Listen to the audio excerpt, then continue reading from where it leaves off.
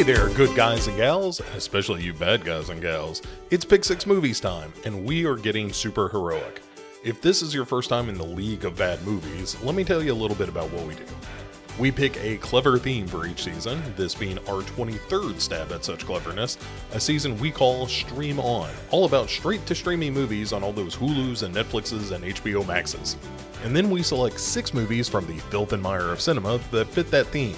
We've done 2 so far this season, which makes this episode 3 by my math. So what we'll do is we'll get Chad in here to give us a little history about this movie and its star, and then I'll be back on the other side to trace the plot of the movie and make some very witty observations. I think you'll like it.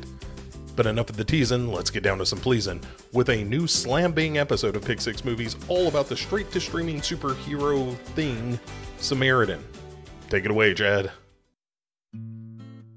John Paul Labofish was serving in the U.S. Navy during the First World War, where he met Jean Victoria Anne Cleric, who went by the name Adrienne. Adrienne was from Brittany, France, and the two fell in love. John's parents were Jewish immigrants from Ukraine who immigrated to the United States. The two eventually married and made a home in Washington, D.C., where John worked as a lawyer. They eventually had 2 daughters. The eldest was Jacqueline, who had her sights set on being an entertainer. Jacqueline pursued interests including working as a trapeze artist, working with the Flying Wallendas and the Ringling Brothers and Barnum and Bailey Circus. She also worked as a chorus girl in nightclubs and found some success as a hairdresser. Through her family connections, Jacqueline met and befriended famed bodybuilder Charles Atlas. Her interest in physical fitness and entertainment led her to having the first daily television show dedicated to physical fitness in the Washington, D.C. area. This led to her opening a gym specifically for women called Barbellas. Oh, I get it. Barbell, Bellas, Barbellas. That's clever. Prior to her punny women's-only exercise endeavor, Jacqueline met and fell in love with a barber named Frank.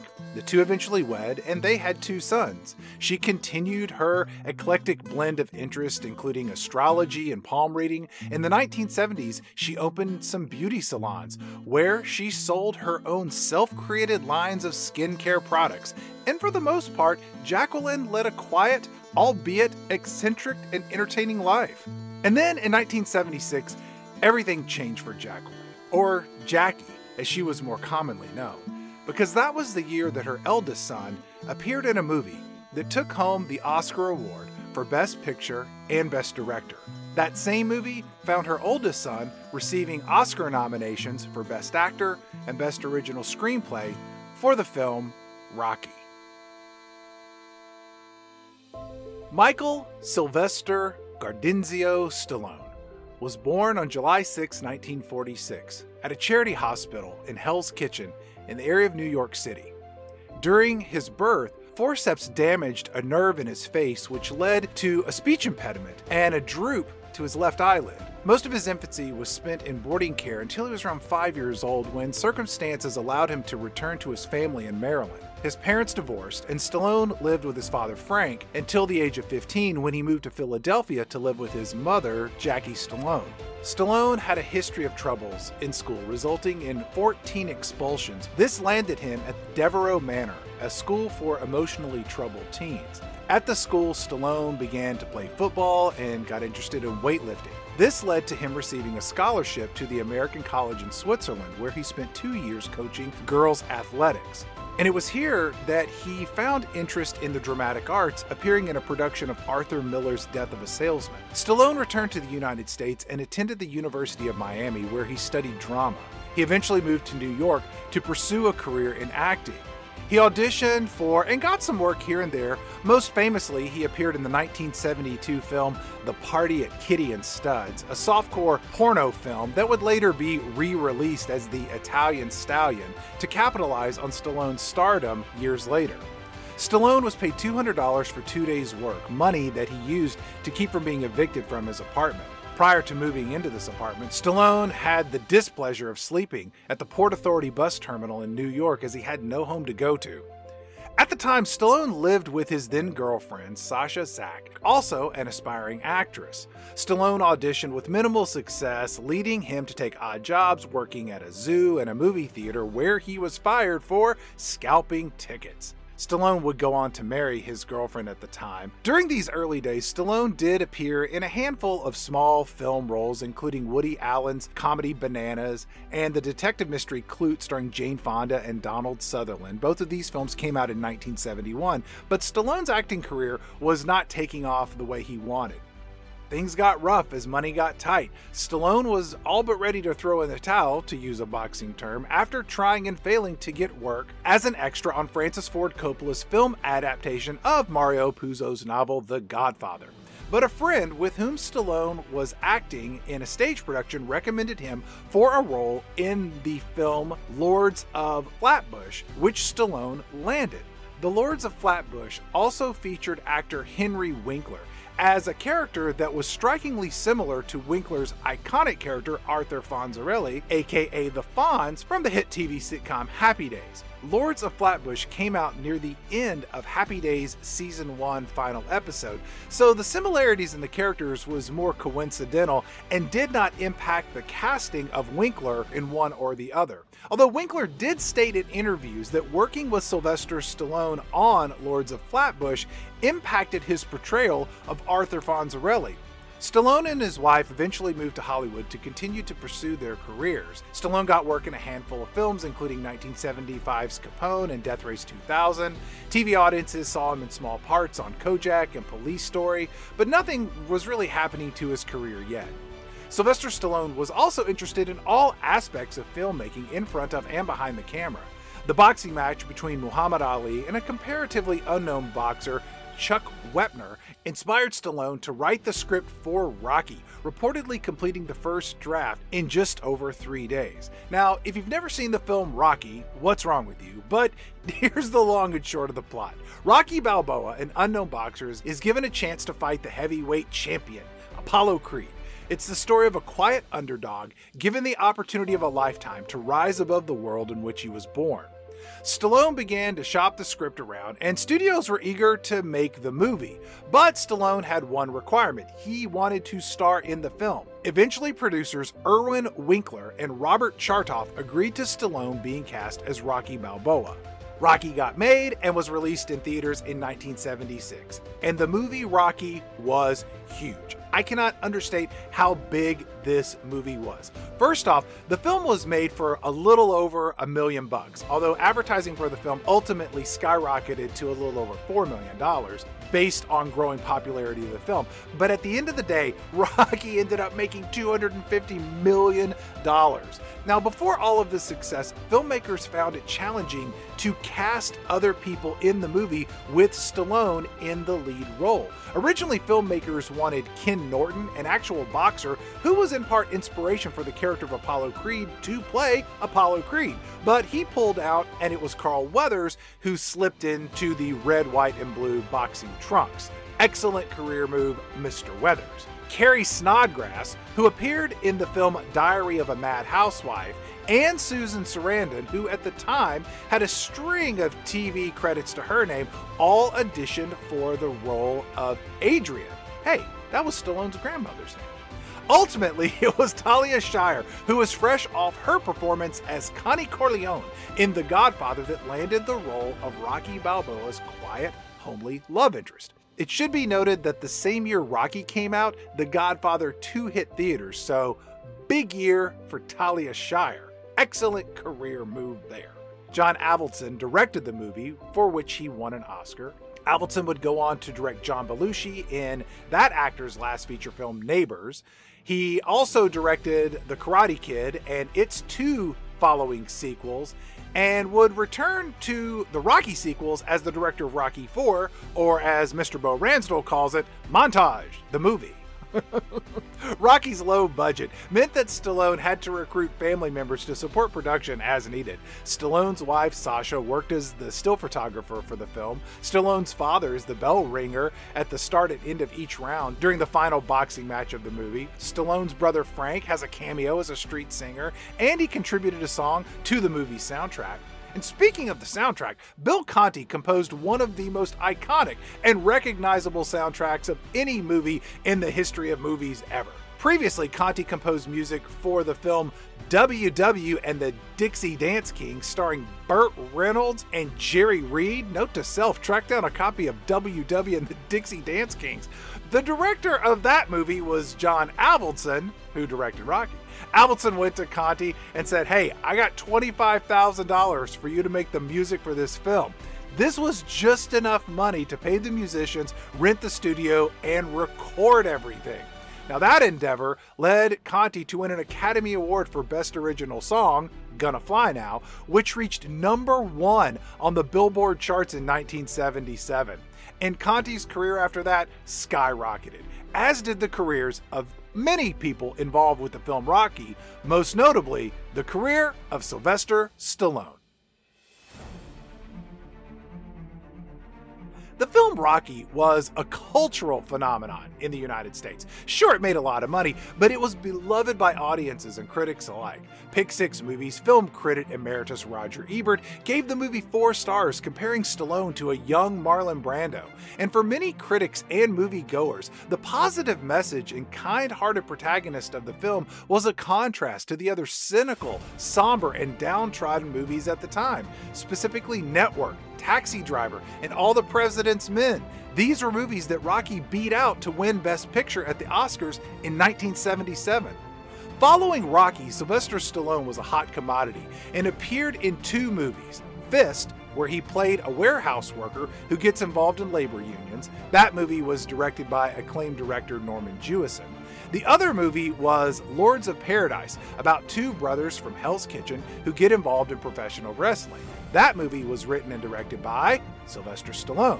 Critics felt the movie was kind of a warmed-over Rocky, and neither of them really set the box office on fire. During this time, Stallone was busy working on a script for Rocky II, and it was decided that he would direct that sequel as well. The original director, Avildsen, was busy working on Saturday Night Fever, the film that would make John Travolta a movie star. Rocky II comes out, and it is a huge success, with one critic stating that the movie dares you to root again for the ultimate underdog and succeeds due to an infectiously powerful climax.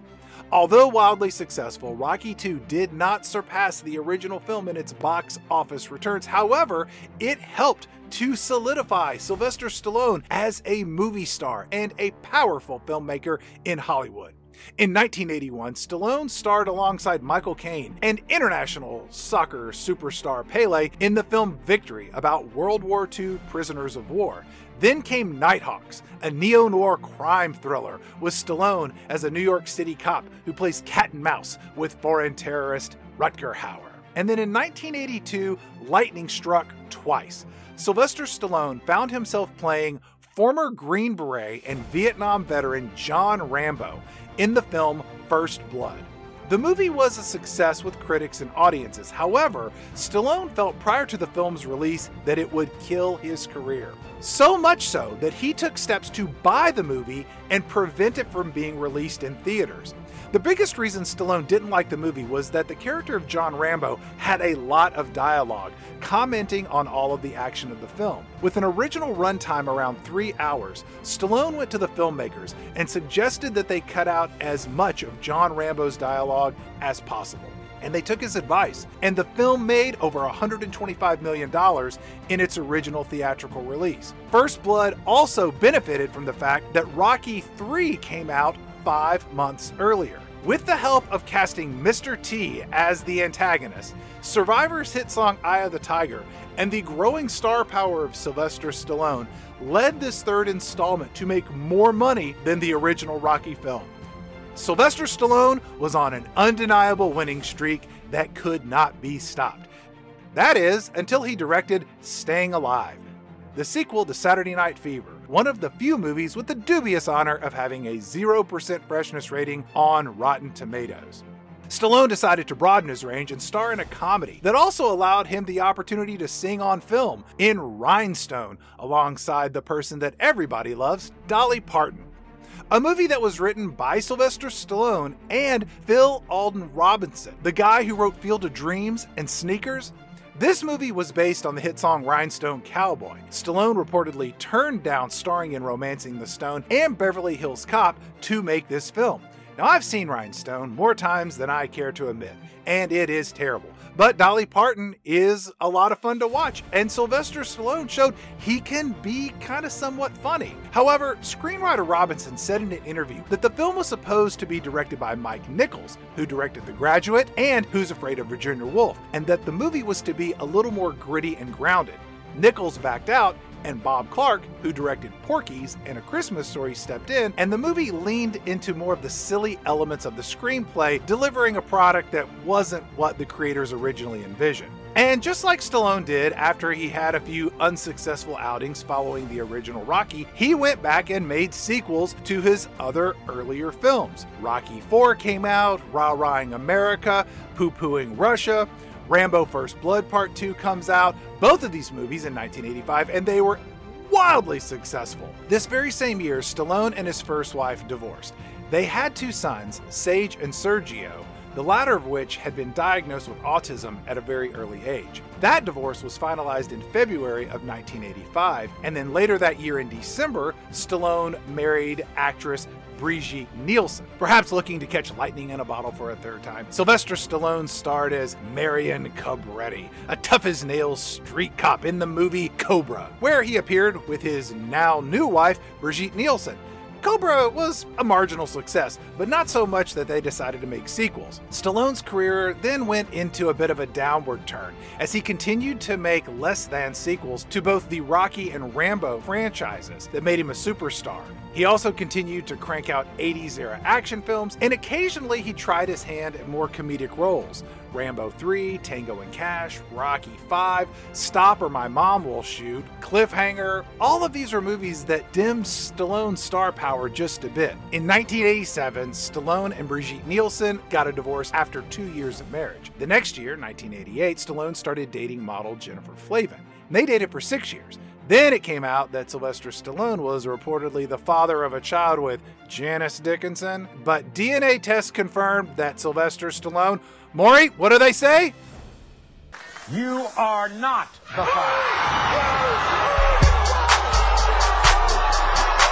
This good news led Sylvester Stallone and Jennifer Flavin to reconcile, and they got married in 1997. And they ended up having 3 daughters. Oh, that's nice. Now, 25 years after being married, in August of 2022, Flavin filed for a dissolution of marriage. Oh, man. But then in August of that same year, they reconciled. Oh, good for them. Let's get back to Sylvester Stallone's string of stinkers and his return to greatness. Stallone wrapped up the 90s with a string of questionably successful films. Demolition Man, Judge Dredd, Daylight. He appeared in the movie Copland with Robert De Niro, Ray Liotta, Harvey Keitel, and most likely Harvey Keitel's penis making an appearance. And then in the early 2000s, there was a string of bad movies. The remake of Get Carter, Driven, Avenging Angelo, Detox, all movies you may not even remember. He took a turn as the bad guy in Spy Kids 3, which was a financial success, but it didn't do much to bolster Stallone's acting career. As reality television was all the rage in the early aughts, Sylvester Stallone and Sugar Ray Leonard headlined a boxing reality competition series called The Contender. But for 3 years, Stallone didn't release a movie. This was the longest hiatus he had from filmmaking since he began his career in 1969. When Stallone did return, it was once again to the character that made him a superstar in the 6th installment of the Rocky franchise with Rocky Balboa. And once again, Stallone found a way to make audiences root for the perpetual boxing underdog. The movie was a financial success, and fans and critics loved it alike. Breathing life into that franchise led Stallone to star in an ultra-violent 4th installment of the Rambo franchise titled Rambo. It was met with mixed reviews and was not as widely well received as Rocky Balboa. Then Stallone spearheaded The Expendables, a movie franchise for aging action film stars from the 80s and 90s. Jason Statham, Jet Li, Dolph Lundgren, Arnold Schwarzenegger, Bruce Willis, Chuck Norris, Jean-Claude Van Damme, Wesley Snipes, and Mel Gibson. If you shot a gun in a movie and had a stunt double at some point in the 80s or 90s or early 2000s, then you were probably part of the cast of the Expendables franchise. Stallone just did what he did best: don't reinvent the wheel. This led Stallone to stepping in and helping to nurture the Rocky film franchise spin-off Creed, where Stallone played an aging Rocky Balboa alongside the son of his former boxing antagonist, Apollo Creed. Now, at the time of this recording, there are 3 movies in this series, but heck, who knows what the future holds. Stallone was cast as the legendary Revengers captain and leader of the Stockar Revenge clan in the Guardians of the Galaxy franchise. He reprised his role of John Rambo in Rambo Last Blood, embracing the ravages of time on this deeply damaged character. He also lent his voice talents to King Shark in James Gunn's reboot of The Suicide Squad. Stallone is an elder statesman. He's embraced his age and his legacy, letting his limitations be his greatest strengths, taking on roles that suit him, and showcase his talents as an actor and a movie star by filling roles that align with the character traits audiences respect and enjoy most about him as an actor. Now we have to talk about Samaritan. Before the pandemic came in and screwed everything up, it was announced in May of 2018 that Sylvester Stallone would be launching Balboa Productions. Shortly thereafter, in February of 2019, the superhero movie Samaritan was announced as one of the feature films in the works for this production company. It was also announced that Sylvester Stallone would be starring in this movie as well. The screenplay was written by Brad Shutt. Shutt was the creator of the TV series Threshold. I don't know what that's about. He wrote the film Season of the Witch, starring Nicolas Cage and Ron Perlman. That sounds like something terrible we would review on this podcast. What else did Brad Shutt write? Oh, he wrote that Escape Room movie. Never saw that.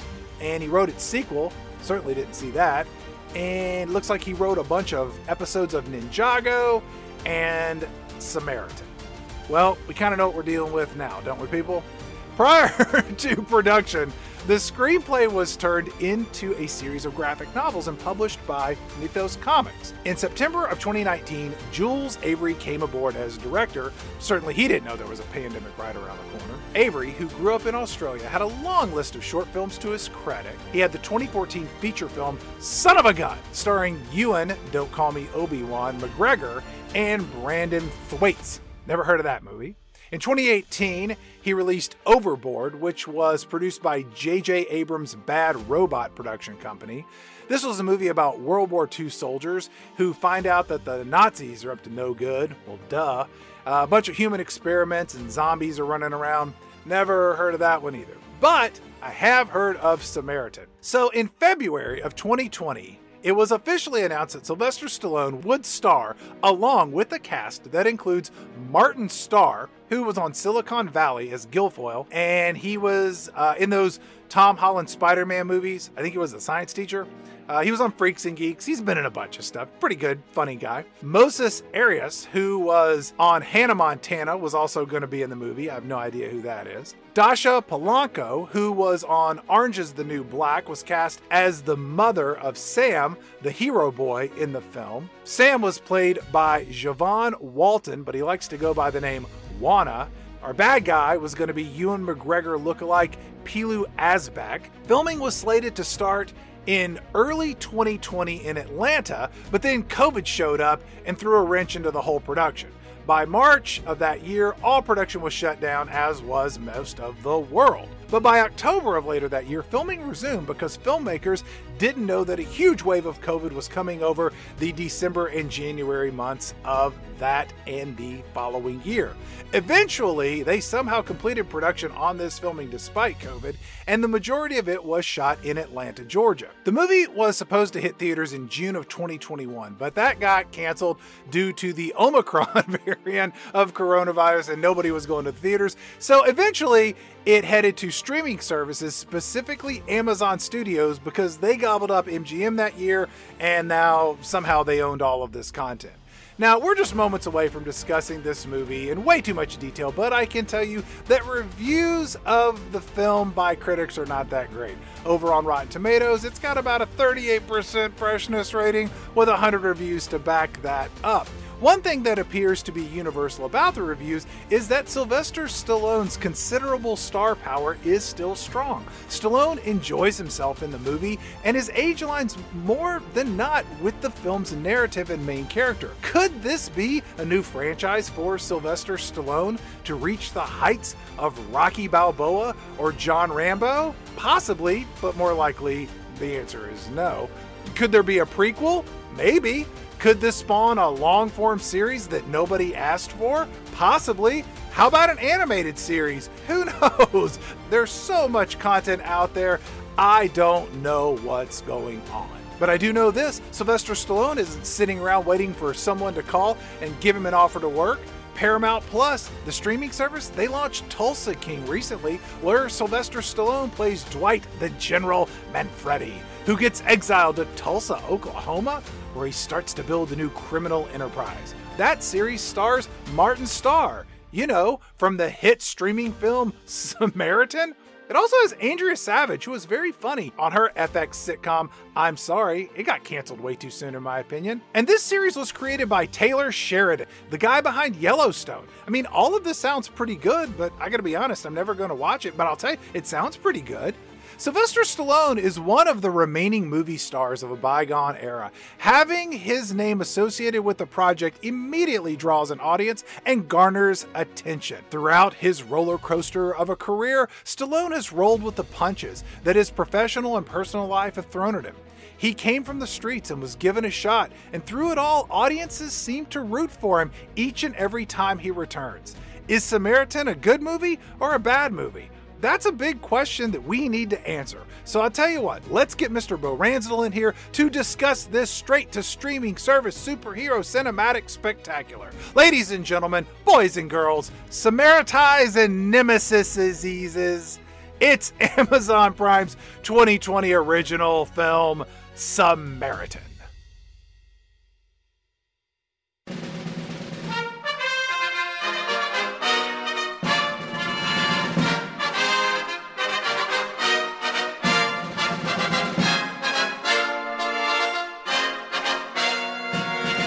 And welcome to Pick Six Movies. I'm Chad Cooper, and I'm joined by the man who always engages me in an epic battle of good versus evil, the mostly benevolent Mr. Bo Ransdell. Bo, how are you doing today? I'm good. So, am I the Samaritan in this scenario? Maybe. I'll never tell. I was going to say excited to talk about this movie. That feels like overstating it. I'm interested to have this conversation because I don't know anyone else who's seen this movie. This is not a terrible movie. It's not good, don't get me wrong, but it's not unwatchable. And I think it's because Sylvester Stallone is such a good actor when he's playing this type of role. You know, kind of like stoic and quiet, this subdued badass.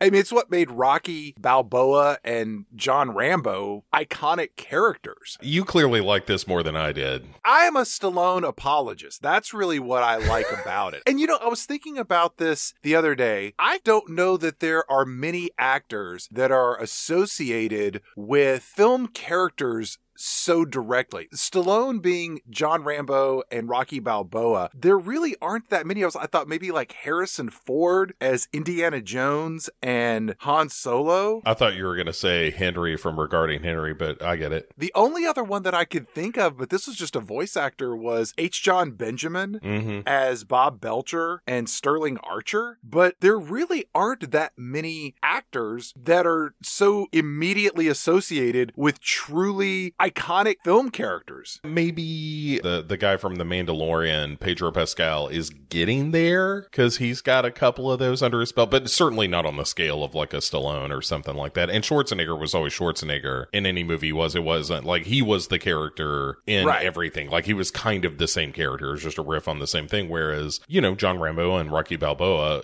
you can make the argument, are very distinct characters, and he plays them differently. And I don't disagree with you. I think Stallone, like in the introduction, you mentioned Copland, and he is phenomenally good in Copland, which is a very good movie. If listeners have not seen Copland, do yourself a favor. That's a quality film. Yeah. It's interesting to see him at this stage in his life where I know the introduction said that this was originally slated to go to theaters, which is hard for me to believe. Because watching it, it feels so chintzy. I think it was originally slated to go to theaters when it was part of his production company. And we'll make it. And then I think COVID came in and streaming services this and delays did that. And it just is like, hey, here's what we're ultimately going to deliver. This movie is cheap to a fault. It is. And I think that that's the downfall of a lot of these streaming service productions, both long form television series as well as movies, is just it has watered down the production value so low that it's like, how little can we give audiences and they'll still continue to give us $8 to $15 a month? Yeah. Especially if it's something that requires high production value. In a world where, people are really expecting A+ entertainment at times and you're giving them, C- at best. I don't know what the future looks like for streaming services and the productions that they're putting together. I hear, Chad, what they're going to do is that they're going to allow you to buy a package that's just a bunch of channels that you can have on your television. You pay a single monthly fee of, say, I don't know, $100-ish bucks. Right. And it's like 100 different channels where almost anything is on at any given time. Well, I'll tell you the problem with that, Bo, is that in my house, the Wi-Fi gets a little spotty. If they could figure out a way that they could take like an actual cable and connect that to my TV, I would be down for that. I think you're going to be pleasantly surprised by the way the technology is headed. One of the other things I wanted to mention about Stallone at the upfront here, he's one of the few remaining movie stars that can bring a level of star power. A legitimacy, yeah. But there's something about him. Like, I don't know that I would necessarily watch a movie like this if it starred Schwarzenegger. Clearly, it's not going to star Bruce Willis in his present day form. But I mentioned the new series that he has on Paramount Plus in the opening, and that's one of those things that it's like, oh, he's in this, I'll give it a chance. It's similar to Kevin Costner in Yellowstone, a show that I've heard very good things about, but will never find the time to watch.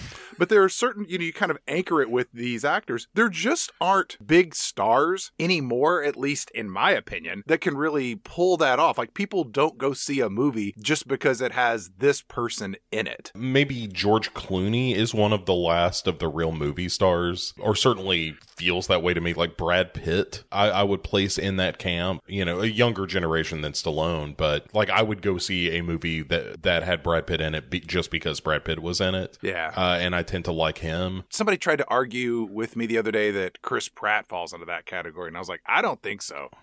I will avoid a movie if Chris Pratt is in it. I've been burned one too many times. I saw that Tomorrow War piece of garbage, or at least the first hour and 40 minutes of it before I hit the abort button on that thing. I am a Stallone apologist. He has made a lot of really bad movies, but I'll say this, he always swings for the fences.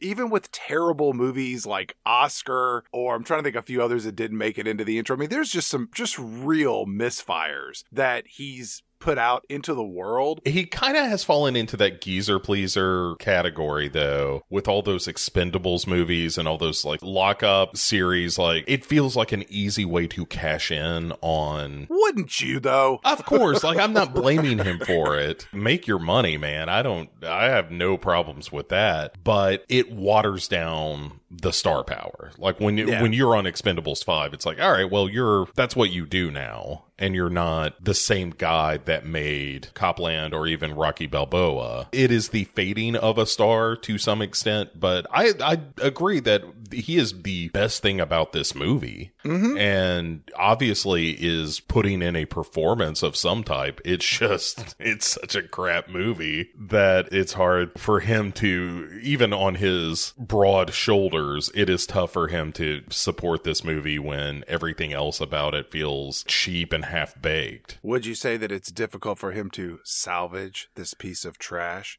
Oh. How droll. So many Office fans. Yeah, it's... Let's get into it. Come on, here we go. Ready? So our movie starts off and we get an introduction that feels more like the opening cutscene of a video game. And I'll say this entire movie felt like a fantastic framework for a video game from the early 2000s. Like, it sets up this narrative, we get a few twists, there's a big finale. It reminded me a lot of that PlayStation game Infamous, where the main character had electricity powers and you could either be good or evil. And it felt like a lot of whiffs of that were wafting around this particular movie. And it's also worth noting that the CGI also looks like a mid-2000s video game. Yeah. It's rough. It really should have stuck with just the flat, almost like Flash animation style, because when they do the CGI of actors, it looks really, really cheap. So during this video game opening, we hear our kid hero. We are later going to learn his name is Sam. Wait a minute. Samaritan. That might be intentional. Yeah. Or it could just be stupid, Chad. That was one of those things where I was like, this screenplay needed another 30 minutes in the oven. I got a few ways they could have fixed this one real quick, and we'll touch on that later. So, Pick 6 movies, we make your movie less worse. We hear Sam say, "Many years ago, there was this awesome battle between Samaritan and Nemesis. They were twin brothers. They were sworn enemies. And when they were kids, they were like freaky strong, and they hurt other kids, so I guess they were bullies or something. Anyway, the town, they got real scared, so they all got together and formed a mob and went over to their house and boarded it up, and they set the place on fire." Yeah, they Freddy Kruegered them. Yeah. The whole town was just like, man, fuck these strong kids. They're throwing people into lockers and whatnot. When was the last time we burned down a house around here? You know, last weekend, we hung all those cats in front of that one house. We tarred and feathered the one guy. We literally rode someone out of town on a rail. Before my birthday, we threw those Ziploc bags full of piss at that one guy's house. I remember that. We ding-dong ditched the mayor after we found out about that scandal. You know, it has been a long time since we just straight up burned down a house. With children inside. Let's go back to the classics. Right. Murder children. Let's get rid of New Coke and return to classic Coke and just burn someone to death in their own home. How about that? Sam goes on to say, "The parents died in the blaze, but the kids, they were unharmed, because remember, they were freaky strong. And Samaritan, that was one of the kids, he grew up to fight for justice. And Nemesis, who sucks, he just wanted to exact revenge for his parents' death." Wait, why did these two brothers become enemies? I can't really explain it, and it kind of sounds like Nemesis is doing what Batman did, and Batman was a good guy. Hold on, wait, you know what? It's best if you don't ask questions about this movie at all. Maybe it's best if I just skip to the hammer part, because Nemesis, who sucks, made this awesome hammer where he poured all his hate and rage into this piece of metal or something. Again, don't ask a whole lot of questions about that. This hammer, it's nothing like Thor's hammer or Steel's hammer or Fix-It Felix hammer. It's its own thing, okay? Look, pay attention to all this unnecessary detail to the plot of the movie. But what's important is that it was the only thing that could kill Samaritan, who's awesome. Why is it the only thing that kills Samaritan? I told you, don't ask any questions, all right? So one day, Nemesis, who sucks, lured Samaritan to this power plant. And then, Chad, we go from the crappy CGI to crappy, like, rotoscoping of this scene where it's live action, but it's animated over the top of it, kind of. And it looks like hot garbage. This is Samaritan showing up at this power plant to fight Nemesis. Well, Sam tells us that. He says Samaritan showed up, and Nemesis, he had his evil magic hammer, and they had a battle, but the power plant exploded, and it killed Samaritan and Nemesis in the blast. Even though I just said that the only thing that could kill Samaritan was the hammer that Nemesis forged with all of his hate and rage, you know, because their parents died. But look, this backstory has a lot of holes in it, okay?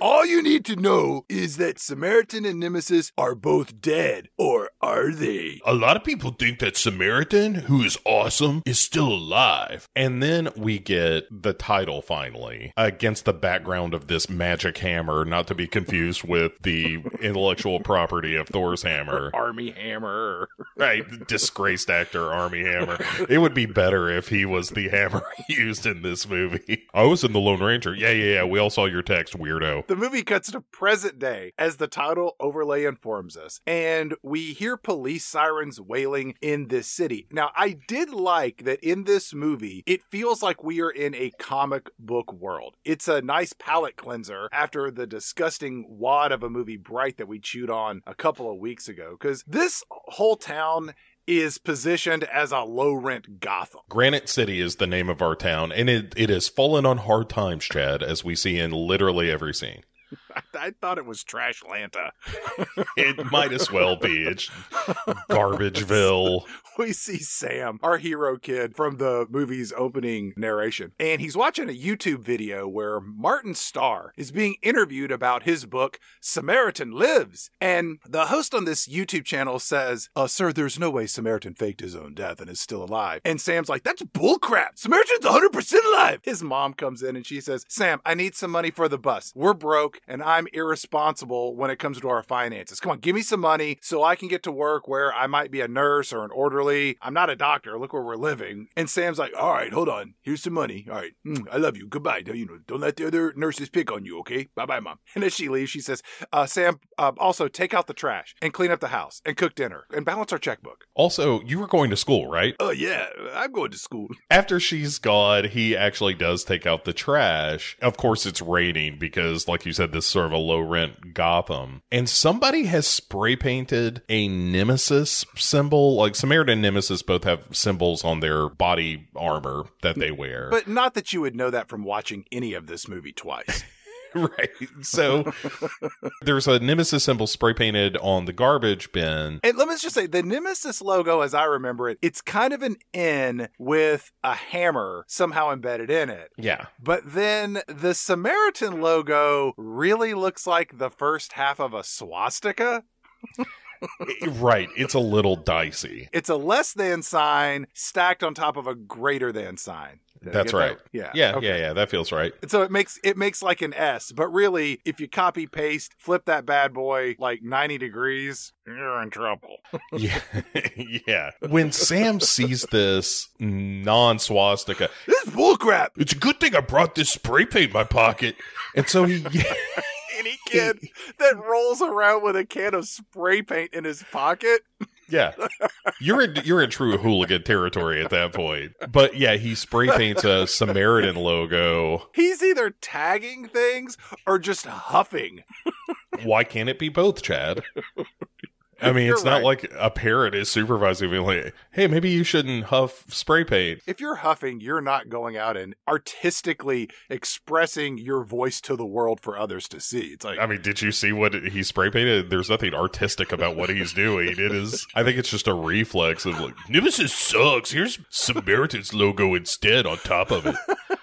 So he tags this dumpster with Samaritan's logo on top of Nemesis' logo. And then is disturbed from his graffiti by Sylvester Stallone showing up in this movie. Right. And so the kid hides, Sam hides, while Stallone is just like, hey, better check and see if there's any good garbage in here today. And starts rifling through the trash, grabs a fan, and takes off while Sam is like, oh, wow, that guy sucks. He probably has to get all his food from the dumpster, too. The fan that he pulls out is one of those old-timey metal fans that has a metal frame around it. Yeah, it is the type of fan that the shit hit in Airplane. Yeah. My grandfather had one of those when I was a kid, but it didn't have the protective metal framework around it, and he would threaten to put my fingers in it if I lied to him. He was a terrifying human being.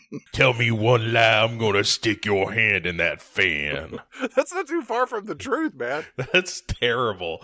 But also, was it effective? Well, the reason it was effective was that my grandfather, on his left hand, his ring finger was cut off at the mid-knuckle, and he told me that's what had happened to him. So I saw evidence of what occurred. All right, well. When you lied that they stuck your hand into a fan. But the reality of it was he was carrying a large piece of glass when he was younger in his life, and someone dropped it, one end of it, probably him because he was an alcoholic, and the glass broke and severed his finger off. Well, I guess I'll have to wait till the diabetes just takes a toe.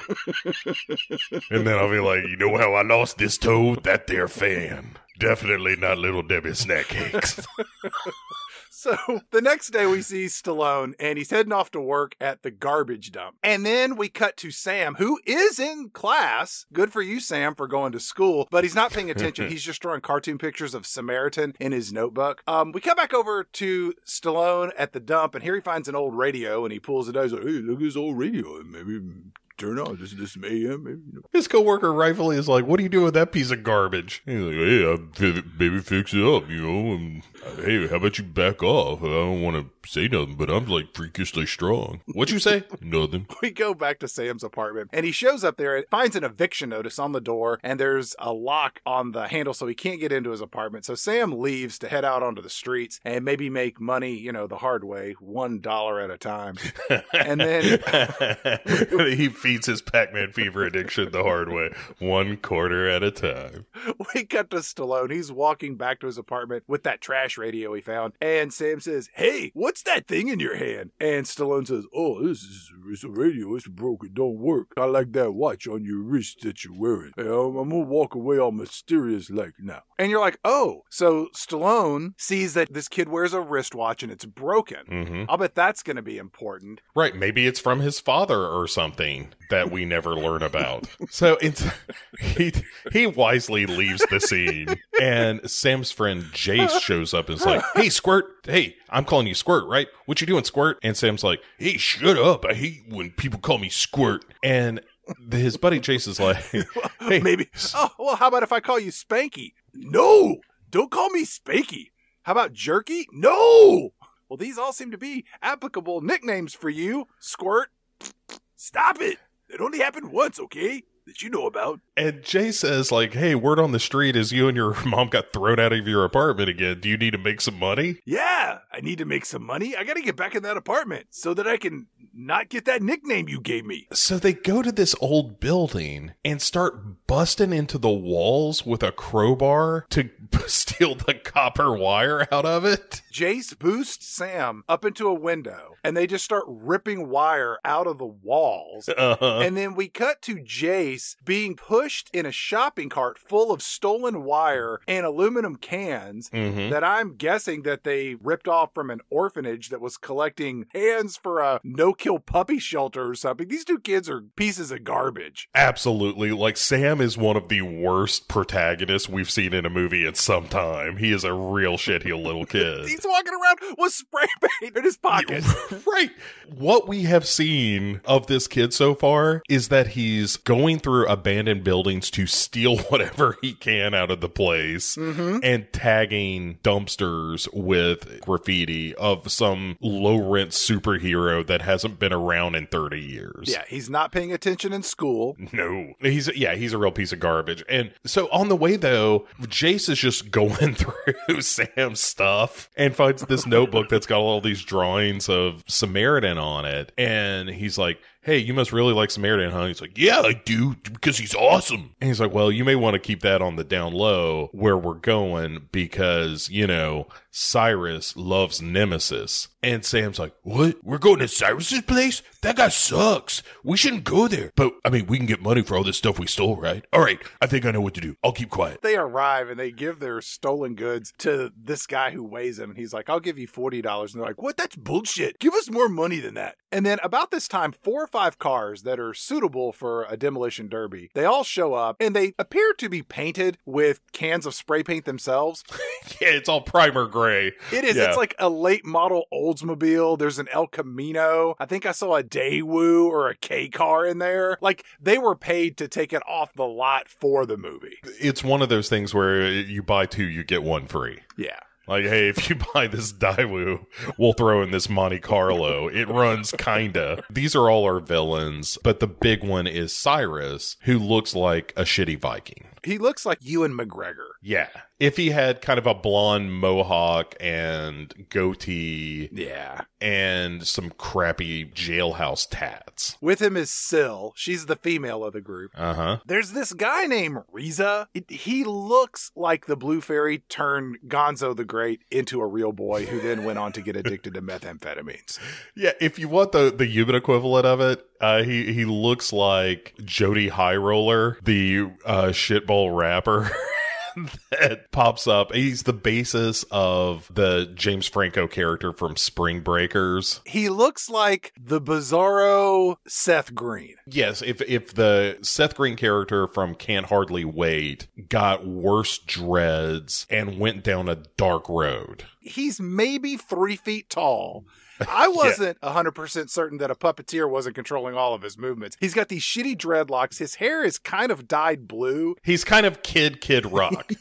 Rizzo walks over and he says, "Hello, it is I, the great Rizzo. I want to know what is up with these shitheads." And Sam and Jace are there, and Jace is like, "Yeah, we're just selling this copper wire we stole, and those cans we poached from the orphans over by the no-kill puppy shelter." And Rizzo says, "Is that so? Well, if you want to make some real cash, we need someone to create a distraction while we pull off one of the greatest stunts of all time." And Sam says, "That sounds pretty good. I'll do it. I need some cash." Jace is like, "I don't want any part of this because Rizzo the Great here looks like a real shitball. Look, I'll steal copper wire out of the no-kill puppy shelter. Sure. But I'm not doing whatever this kid is going to get you up to." Creating a distraction at a bodega? That, my friend, is a line I will not cross. Yeah, that's my Rubicon. We cut over to Stallone, who is just sitting on a bus, like, "Hey, I'm just minding my own business here." And this thug on a bus, like official thug with puffy jacket, is yelling at this old lady like, "Hey, old lady,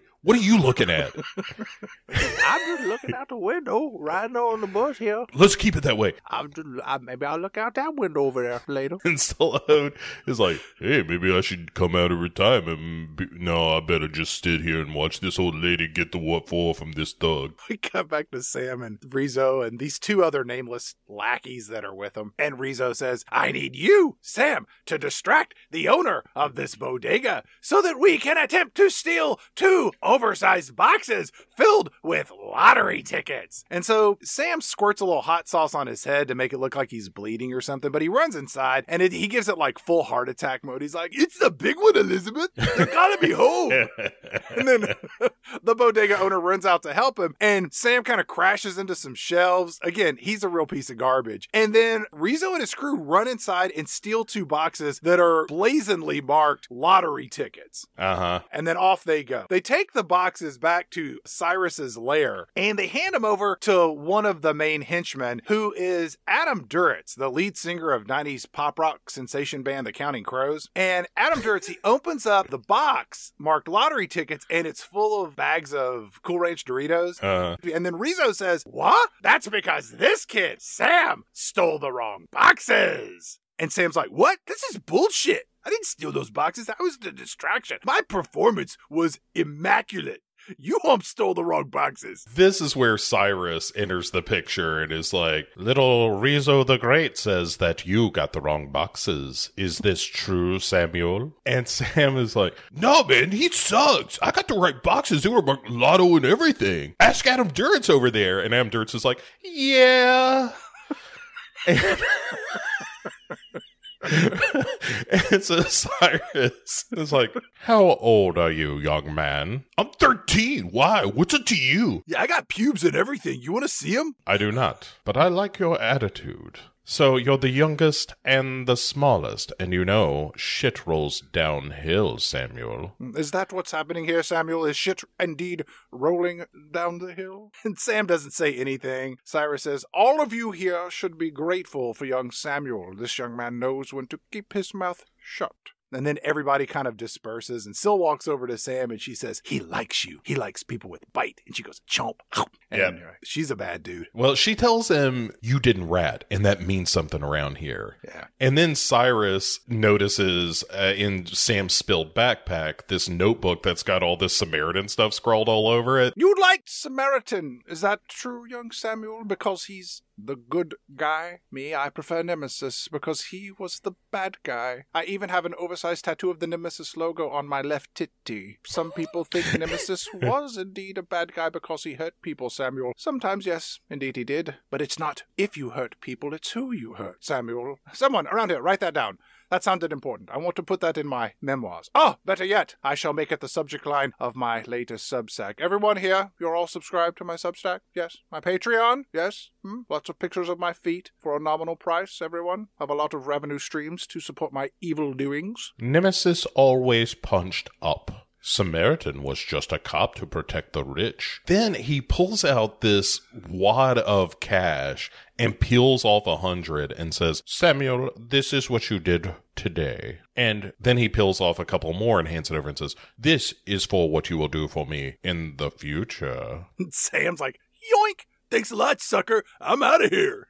Right. So he goes home where his mom is arguing with this landlord over the eviction notice, and she doesn't have a leg to stand on. Sam just walks up and he's like, take the 100. Get yourself something pretty. Open the door. The adults have shown up to take care of the situation, Mom. And the landlord's like, hey, this isn't personal. It's just, you haven't paid rent in 3 months. And she's like, how dare you lock me and my child out of this place that we do not pay for? We have squatters' rights, probably. I'm going to law school in addition to this vague nursing job that I have. So they finally get inside, and she sees that there's stuff on Sam's face, and she says, hey, what is all this crap on your face? And he's like, shut up, this is just hot sauce. And, I slipped in a convenience store, and I broke a bunch of hot sauce bottles, and I got some on me, and the owner gave me some money to keep quiet about the accident, because he didn't want to pay for another slip and fall. So, are we cool? Sam, what have I always told you?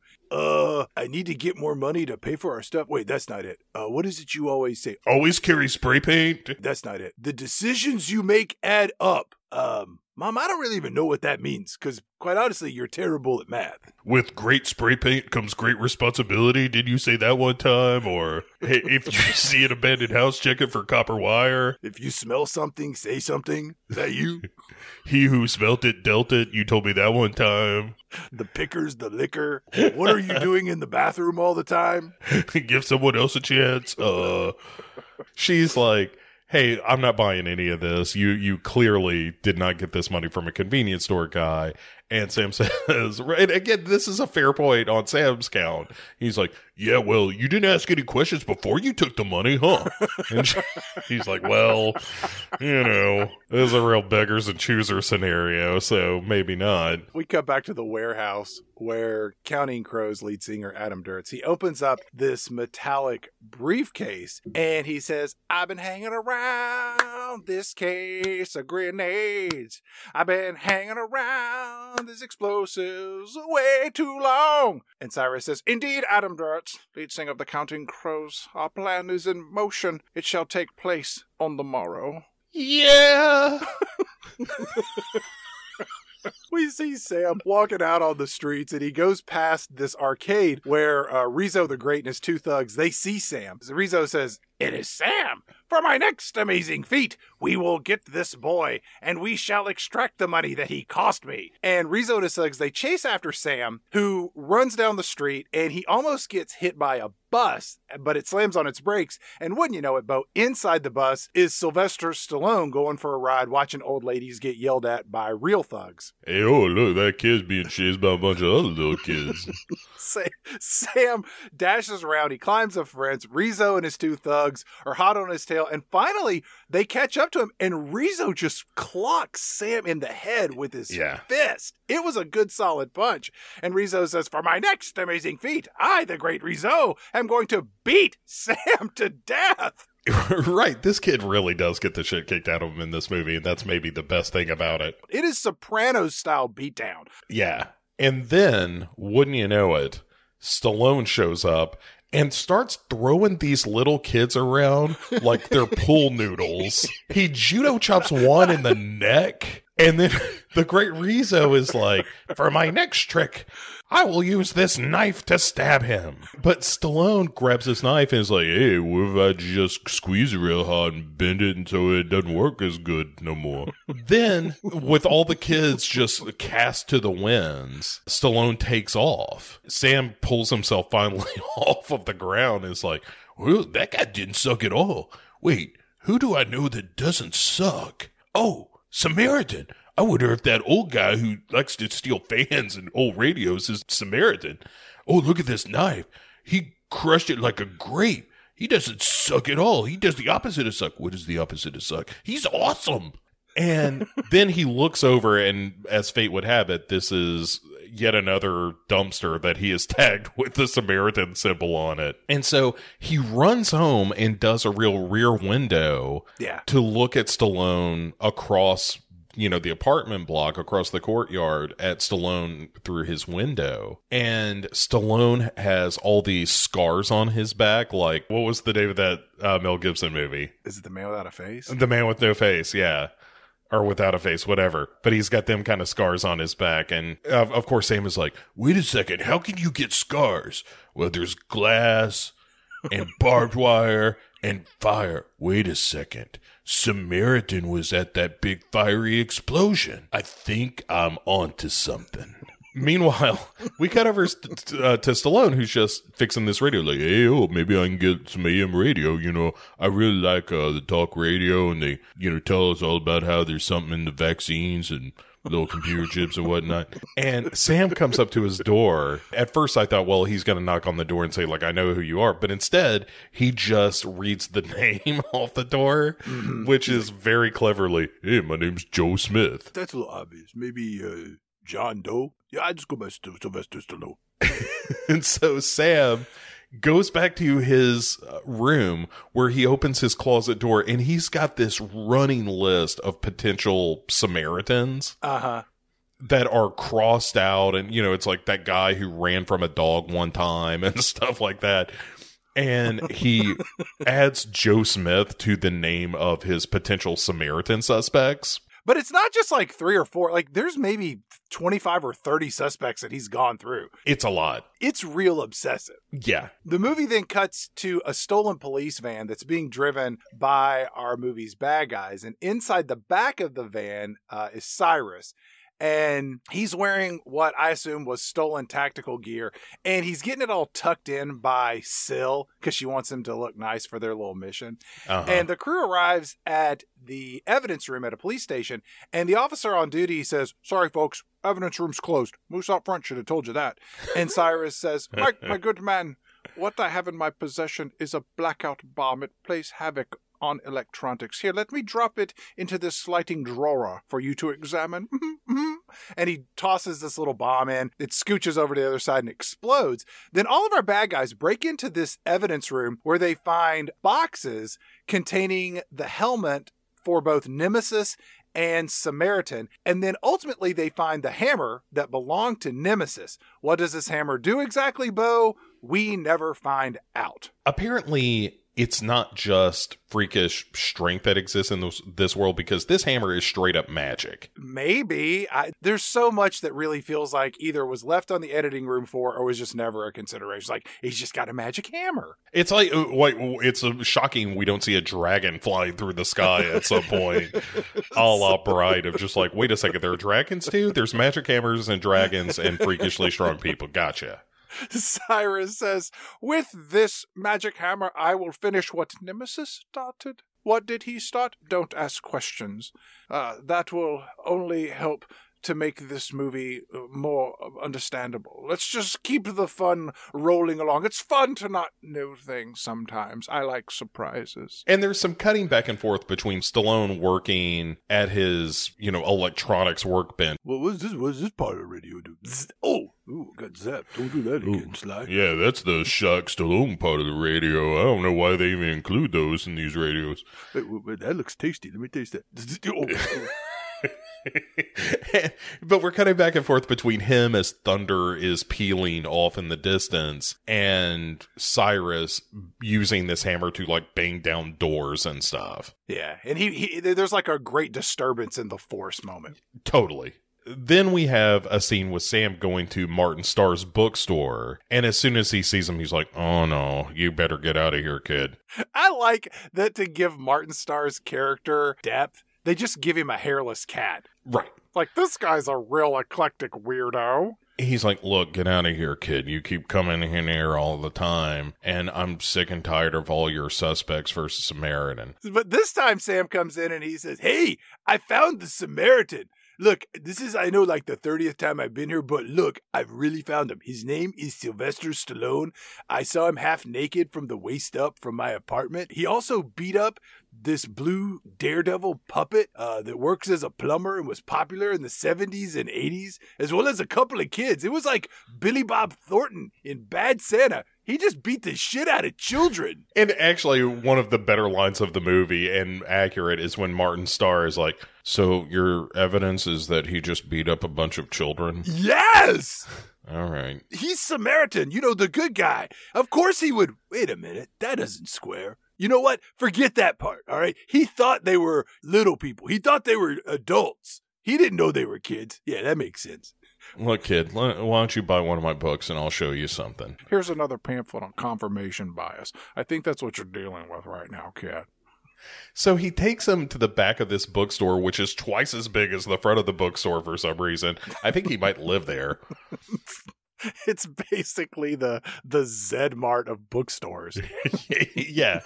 And he shows him this wall of like beautiful mind yarn and pictures that he has that are all these facts and sightings of Samaritan. And he shows Sam a picture of the Nemesis hammer and says, "Well, this was found at the death site. This hammer was forged from the hatred that Nemesis had for his brother Samaritan." And Sam's like, "No shit. Did you not see the start of the movie? I went over all this. There was a cartoon that played in the background, some shitty computer animation, and they're twins. We got all this. You don't need to explain it." And Martin Starr is like, "Look, this just doesn't prove anything, even with your bent up knife. So how about you get out of here, Tim?" "I have a theory. Nemesis wanted to start a fire at the power plant to throw the whole city into anarchy, and he lured Samaritan into his trap. Ultimately, it was his own hatred that destroyed him." That's what I said at the start of the movie, and I didn't even read your stupid book. Look, I know who Samaritan is, all right? It's Sylvester Stallone. He's a garbage man. He lives in the building across the street from me. I spotted him with my binoculars. After he leaves Martin Starr's joint, Sam then, the next morning, watches Stallone leave for work, he thinks. And Stallone sees him staring down from his window and is like, "Hey, I see you watching, a-hole." All right. I really want to put a hard pause on our conversation for a moment, because it was at this exact moment, Bo, that I thought, why would Samaritan, our movie's good guy, call a child an a-hole? And I was like, either one, he's so, worn down by life and the tragic burned up death of his mom and dad and his brother that, he's just this bitter old man. Or number two, he's not Samaritan. He is quite possibly Nemesis. Now, yes. I did not call that he was Nemesis. I was just questioning his motives and kind of what the movie was kind of presenting to us. I want to go ahead and say right now, spoilers, Stallone is not Samaritan. He is, in fact, Nemesis, which we will find out at the very tail end of Act 3. I think this is important as we go through this conversation to just cut through all the bullshit. Yeah. And this was the same scene. Like, you might have caught this a hair earlier than I did, but in the same scene. Because what happens is Sam, once Stallone has gone to work, pushes a dumpster. The dumpster is the real star of the movie, if you ask me. It's got more costume changes. It has more utility. It's featured more prominently in getting shit done. Yeah, it's got a character arc. And so Sam uses the dumpster to climb into Stallone's apartment Time for a little B&E. Right. Yeah, well, breaking into buildings is old hat for this character at this point. It's shocking he didn't steal the copper out of the walls while he was there. That young man across the courtyard is climbing up the building again. Oh, I guess another apartment has been vacated. That means all the copper's gone again. He goes through Stallone's apartment. He finds a freezer full of Edie's ice cream. Yes. Who, is prominently featured for their kind financial consideration in the making of this movie. I think they just donated free ice cream. And, he sees the workbench that Stallone uses to fix all his crap. And then he goes into his closet, and high up on the top shelf, he finds an album of clippings of Samaritan's good deeds and, like, the story of the mob burning down the house, and also Samaritan, like, saving people on a train and whatnot. And so he's like, hey, this thing's awesome. I should steal it. And so he does. He leaves a couple of breadcrumb articles laying on the floor and then takes off. It's real sloppy thievery. He wanted to get caught, Bo. Right.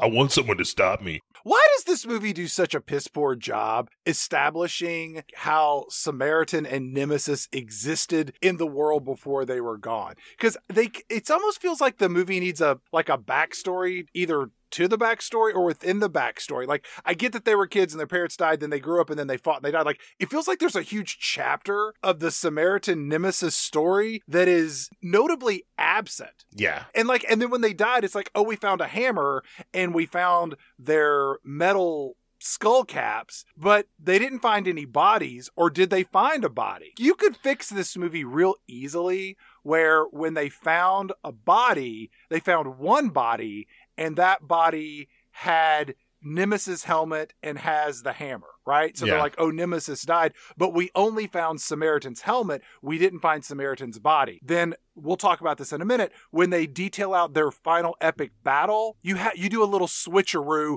of who's wearing what and why, and then because they're twins, you can't tell the difference between them. That helps to establish that Samaritan may be alive and that everyone knows Nemesis is dead. But they don't do any of that. They do not. There is a backstory that you could do that would be kind of interesting and would inform the characters a little bit better. But I think the problem is that they want to do this hokey reveal at the end. And so that is more front of mind for the script than it is to actually describe the relationship between these brothers. Also, get rid of all the computer animation, get rid of all of the animated sequences at the beginning, middle, and end. Start with the kid, have him be obsessed, and then have his sort of detective work reveal the story to us. I don't think we need to see it in cartoon form. Yeah, that would be great. Just anything that doesn't involve that cartoon stuff that looks like garbage. But this was the point where I was like, in fact, I texted you at this point in the movie and was like, oh, okay, so he's Nemesis, right? Got it. Okay. I didn't call that he was Nemesis. When this happened, I was like, wait a minute, is either he's just a damaged version of Samaritan or he might be Nemesis. This was the moment that I was like, oh, they're setting up like a twist. Like there's going to be more to what's going on than what's going on. Yeah. But I didn't know that explicitly. Back to our movie. After Stallone calls this kid an a-hole. And Counting Crows frontman Adam Duritz. He's sitting in the front seat of a car with the great Rizzo. Adam Duritz says, come on, Rizzo, what's the problem, baby? What's the problem? I don't know. Well, maybe you're a jerk. Think about it every time you light a Cyrus. Come on. You're a little bastard. Come on. Still will follow after. Come on. 'Cause everybody's after us. We're accidentally cousins. Like, what? Like, Rizzo and this guy are cousins now? As they're driving around, Rizzo the Great is like, and now I present to you Sylvester Stallone walking down the road. That's the guy that beat the crap out of a bunch of kids. Camilla, bring me my umbrella. It's still raining outside. And so we follow Stallone back to the apartments where he sees this dumpster, star of the movie, pushed under his window. Hey, Dumpy, what are you doing over there? Wait a minute. That wasn't there this morning. Dumpy, what you got inside you today? Hey, Sly, look inside me. There's a hobo. Maybe you could take him up to your apartment and fix him up. I think he's an alcoholic and maybe schizophrenic. Oh, look, this homeless person is just the kind of thing you're looking for. Sam, meanwhile, is putting the album that he stole under his bed, like under the mattress. Hold on, let me move my other materials to the side. Hello, ladies. I got a new friend for you, the Samaritan. Yoink, yoink. Copper's not the only thing you find in abandoned buildings. Or elevators. And so Stallone goes home to see a bunch of loose clippings laying on the floor. He's like, hey, wait a second. I just vacuumed. I didn't leave a bunch of newspaper on the carpet. Oh, wait a second. Those clippings came from my special album that no one's supposed to see, even though it's in a super special album that just dares you to look inside. And I hid it in a place where nobody would look for something you're trying to find that you hide. You know, the top shelf of a closet. Right. Well, he immediately goes to Sam's apartment because he's like, Oh, I know who stole this. Is that kid Sam? so he goes there and bangs on the door. And he says, your kid took something valuable of mine. Look, my name is Joe Smith. Your kid's got my scrapbook. It's full of memories and things that remind me of special moments, like birthday cards. There's a note for some flowers I got one year, some letters from friends, pressed flower, found the park, lock of hair I took from a lover, she slept, nude photos of the same lover I took while she slept, pictures of me dressed up in my my Samaritan, dressed up for Halloween. Just need to get that book back. Couple of receipts from when I went to the movies and saw some pretty good movies. Doctor Strange and Thor: The Dark World. I've got some torn concert ticket stubs, Foreigner, Survivor, Foghat, Journey, rare golden earring, double bill of Mojo Nixon and They Might Be Giants one time. That was a good show. Spoken word from Jello Biafra from Dead Kennedys. Violent Femmes all acoustic show. Fish. A lot of fish in there. Big fish head. Counting Crows and Black Crows together as an all crow show. Yeah, the Sheryl Crow opened for him on that concert. So, but then Sam's like, hey, look, I'm really sorry that I stole your special album. You don't suck. And his mother's like, don't you have anything else you want to say to him? And he's like, I'm a fan? That's what I stole from you? That sounds like a stalker. Also, is it true that if I kill you and wear your skin, I become you? Can I have a bite off of one of your toenails? Let's see what that does to me, just as a starter. And so his mom, Stallone is taken off, and his mom chases him down the hall, and he's like, look, he's not a bad kid, despite all evidence to the contrary in everything he says and does. And frankly, the way he smells, he is actually a pretty good kid. And Stallone's like, hey, no, I'm done, He leans back in and he's like, hey, Sam, you're lucky you have such a great mom, because she didn't get burned up in no fires or nothing. And I'm just saying, you're very lucky. Let me ask you, at any point in this movie, did you think that Sam was going to be the son of Samaritan and that Cyrus would be the kid of Nemesis? Did that cross your mind at all? No. I did. Well, because you're just inventing other movies to watch, which is understandable. When you're watching this movie, like, I had a whole movie I wanted to watch about a city filled with mice and how they had invented their own culture in the wake of some sort of human apocalypse. But that doesn't happen in this movie either. But Sam, meanwhile, is just sitting around throwing rotten cabbage or something at that old dumpy that we tagged. Why are you picking on me? I helped you break into all these buildings, Sam. Shut up, Dumpy. Also, Sam, you really might ought to call the cops. There are a couple of dead babies inside me today. One of them even has a hypodermic still in it. And so Stallone is wandering by, and Sam is like, hey, wait a second.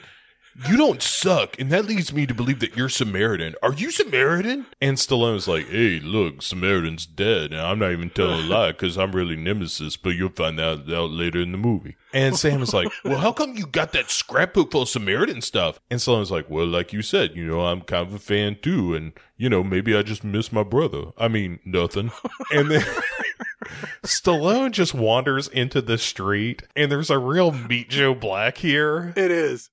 Where he's like, hey, kid, how about you just leave me alone? And then this car, driven by Counting Crows lead singer Adam Duritz and Rizzo the Great, rams into Stallone full speed in one of these primer gray Monte Carlos. Yes. Sending him ass over tea kettle. If anyone has ever gone ass over tea kettle, it's Sylvester Stallone in this movie. And then he just lands on the ground in this crumpled mass of a jagged body laying in the street. And we hear Rizzo the Great go, ta-da! And then they just drive off. You can hear Adam Duritz. He's like, it's a long December, and there's reason to believe we just killed Sly Stallone's old grumpy ass. Yeah. And so Stallone, meanwhile, lying on the ground, like Sam rushes over. It's like, oh my God, you're dead, old man. That sucks. I've seen old men before, and their bodies are not supposed to bend like that. Look at your face. It's all swollen up and covered in red, puffy blood marks. Stallone just starts kicking his arms and legs out beside him, fixing his bones through his super strength or whatever. And the music sounds a little bit like the opening of Home Alone. It's all magical. It's like, ba-da-da-bum-bum, crack, crack, ba-da-da-ba-dum, snap, do-do-do-do. Ooh, that hurts. Baba, what's going on here? There is a good laugh here where Sam is like, after he's like working out all of his broken bones, Sam's like, oh my God, are you okay? And Stallone goes, fuck no, which is pretty funny. It's the one F-bomb of the movie, and it's well placed. As Stallone stands up, he kind of looks like the Scarecrow in The Wizard of Oz learning to walk. He's all wobbly legged, and he's like snapping his ankle back into place. Right, and he's like, I need to get some water. They go back to Stallone's apartment where Stallone strips naked and gets into a shower with the door open. Because why wouldn't you in front of a young boy? Sam's like, hey, it doesn't matter to me. You got nothing I haven't seen before. I'm staring at you through the window all day long. Are those shrunken testicles because of all the steroids or what? Stallone hobbles over to the shower, and his body is already steaming a bit. But when he gets in the shower and turns on the water, it just explodes with steam. It's like pouring water on the pumice stones in a sauna or something. Yeah. After he steams in the shower for a minute, he gets out and he's eating a bunch of ice cream. Sam is like, hey, how come you gotta eat all that ice cream and can I have some? And he's like, well, I gotta eat all this because it helps my body cool down. That sounds pretty cool. Why? And he's like, well, you know anything about nuclear fission or cellular thermodynamics? I didn't think so because you're a stupid kid, so shut up. The long and short of it is, if I don't cool down after I do super stuff, my heart just explodes. Based on what? Is he just guessing? It's a fine question. Like, were their parents scientists? Is this how this happened? Also, if you're trying to provide this scientific explanation of his super strength, then what about the magic hammer? Like, those two things don't sit well beside each other, no. Where there is a scientific genetic reason for his superpowers, plus, oh, there's also magic. Sam just ignores this because he realizes asking questions only get him in trouble. Instead, Sam says, you saved my dad one time. He used to boost cars, and one night you caught him, and instead of taking him to jail, you just talked to him, but then he died. Wait, my story doesn't make sense. How did you save my dad by not taking him to jail for stealing a car? Yeah, and then he just died some other way. It's a real mess. Like, again, the script needed $350 for 1 hour, and it was pulled out at 35 minutes. We cut to Syl and Cyrus, and they're sitting in the back of a different van with Counting Crows lead singer Adam Duritz in the driver's seat and a nameless henchman in the front passenger seat. And Cyrus holds up one of those electronic grenades they had earlier, and he says, Sylvia, let's see if we can wake these people up. Well, they pull over the van, and one of the henchmen tosses the electric grenade into a manhole, which I don't think he was supposed to do, because he goes, my bad, boss. And I was like, what? But then the grenade goes off, and all the electricity on this block shuts off.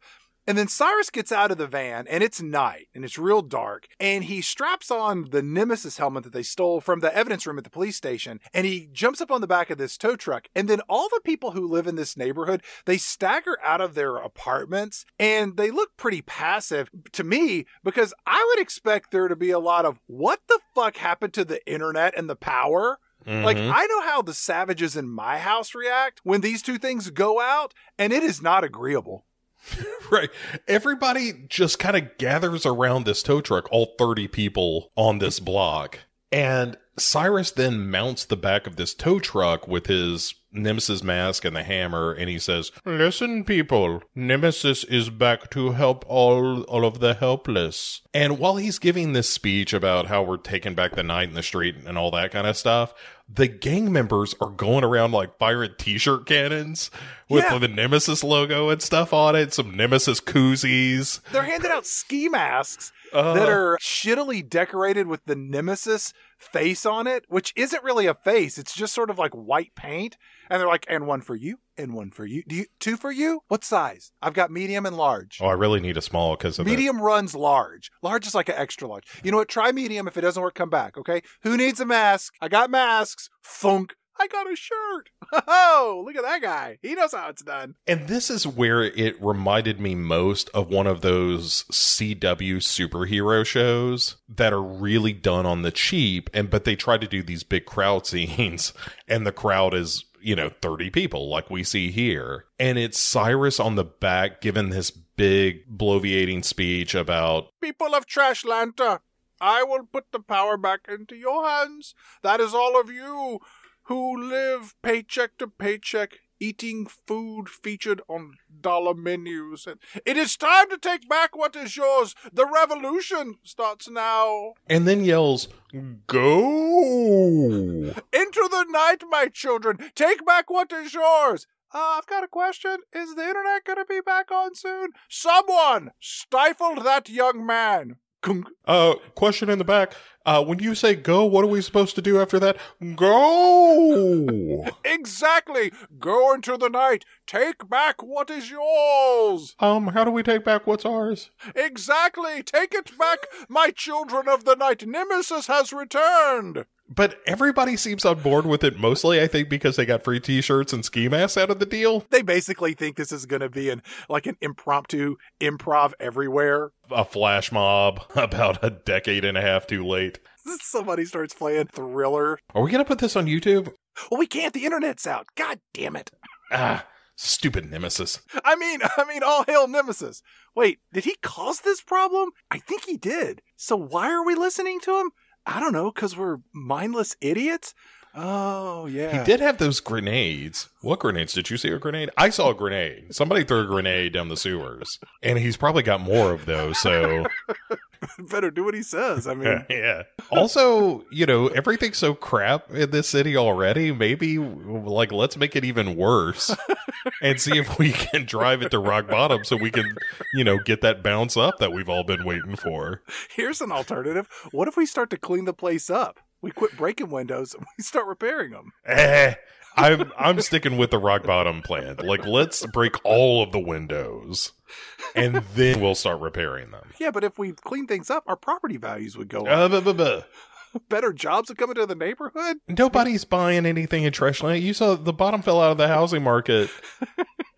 Right around the time we had two super heroic brothers fighting all the time. The power grid infrastructure in Trashlanta is very fragile. One fire 25 years ago. Look where we are today. Look how many people are homeless here. Now, is that Nemesis's fault? No, but it's certainly not, cleaned up because of Nemesis and his grenades.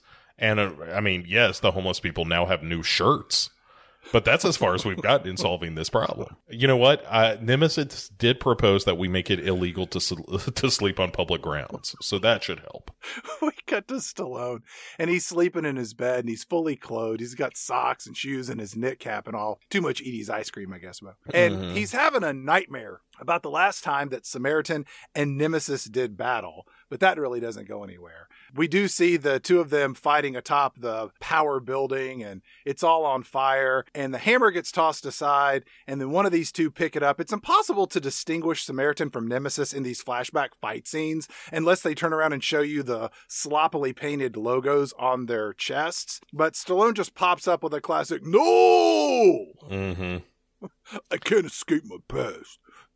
And we cut over to Sam, who's just watching news reports of homelessness and riots in the street. Last night, guys dressed up like Nemesis. They held a rally and triggered a night long of looting, and power went out. And what? Hold on. Someone's telling me unemployment and poverty are on the rise. It's only a matter of time before the city implodes. Sam also sees Stallone going to work, and he runs out to follow him. He is chasing him through the streets of Trashlana, and Stallone's like, "Hey, watch this. I'm going to hide on this kid, jump out and scare him." And so he does. He hides around a corner, and when Sam goes by, he comes out and he's like, "Hey, how come you following me all the time? I bet you go home." Hey, what I gotta do to make you quit following me? Throw you under a bus? He does threaten to throw him under a bus, which is pretty good. The Samaritan would never do that. That sounds like something that shitbag Nemesis would do. Nemesis sucks. Samaritan rules, and you're Samaritan. Hey, you want to be my new dad? Yeah, let me just correct you on a couple points. I mean, like, Nemesis was just kind of misunderstood. He wasn't the worst guy in the world. Tell you what, I'm about to go take this camera I fixed to a pawn shop. You can tag along if you want. You got your own bus fare? Because, look, I ain't got that much money, all right? I took some more copper out of a building. I got all kinds of bus fare. Oh. Edie's ice cream, that's premium product. It costs a lot of money. My money be paying for you right on the bus down the pawn shop. Maybe I get some money pawn shop. I can pay for you right back, but not to the pawn shop. So anyway, while they're on the bus, Sam is like, "Hey, if you're a superhero, how come you don't do more awesome stuff instead of sitting around your apartment sucking all the time?" He's like, I'm a troglodyte. You know what that is? Is a word it means a cave dweller. I'm alone and happy. And he's like, "I don't think that's true. Here's the pawn shop. Let's go in there and steal some stuff. I bet they've got a lot of copper in the pawn shop." I've got a lot of experience creating a distraction. Do you have a pack of hot sauce? I'll put it on my head. You can steal whatever you want. Yeah, about you stay outside. I'm going to go into the pawn shop and take care of the business. As they're going into the pawn shop, a guy bumps into Stallone. It's a real shoulder check. And Stallone looks at him like he's about to pick up this guy and crumple him into a ball. It's a pretty good scene in a movie that's not very good, because you see Stallone control his rage. And I really thought, I was like, oh, he's going to let this fly later, which he does, but it doesn't get to that moment of, like, just let it loose. To prevent the kid from following him in, Stallone just rips off the door handle. I thought he ripped the door handle off because he was so pissed off that guy shoulder checked him. I think it's a little of both. Okay. Seems a bit excessive to prevent the kid from coming in, but maybe, yeah, I can see where you're coming from. Anyway, he has a little back and forth with the guy who runs the pawn shop, mostly about the fact that the guy just ripped the handle off the door. What the fuck did you just do? It just comes off. You know, sometimes the door handles rip off. Like, hey, give me some money for this camera. I'll give you 25. Give me 50. I'll take a picture with it. Come on. And these are the moments in Stallone movies that just make me love him as an actor. He can be so charming and likable. And I wish there was more of this in this movie, which I think you could have done with the character he's playing. They just don't do it. Yeah, it is a nice moment. Like, hey, I'll take a picture with you. Give me $50. I mean, again, it's like him talking about his turtles in Rocky. Right. Or him working the crowd in the restaurant in Rocky Balboa, you know? Like I said, I'm a Stallone apologist. I enjoy him greatly. On their way out, though, they see a bunch of looters running across the street.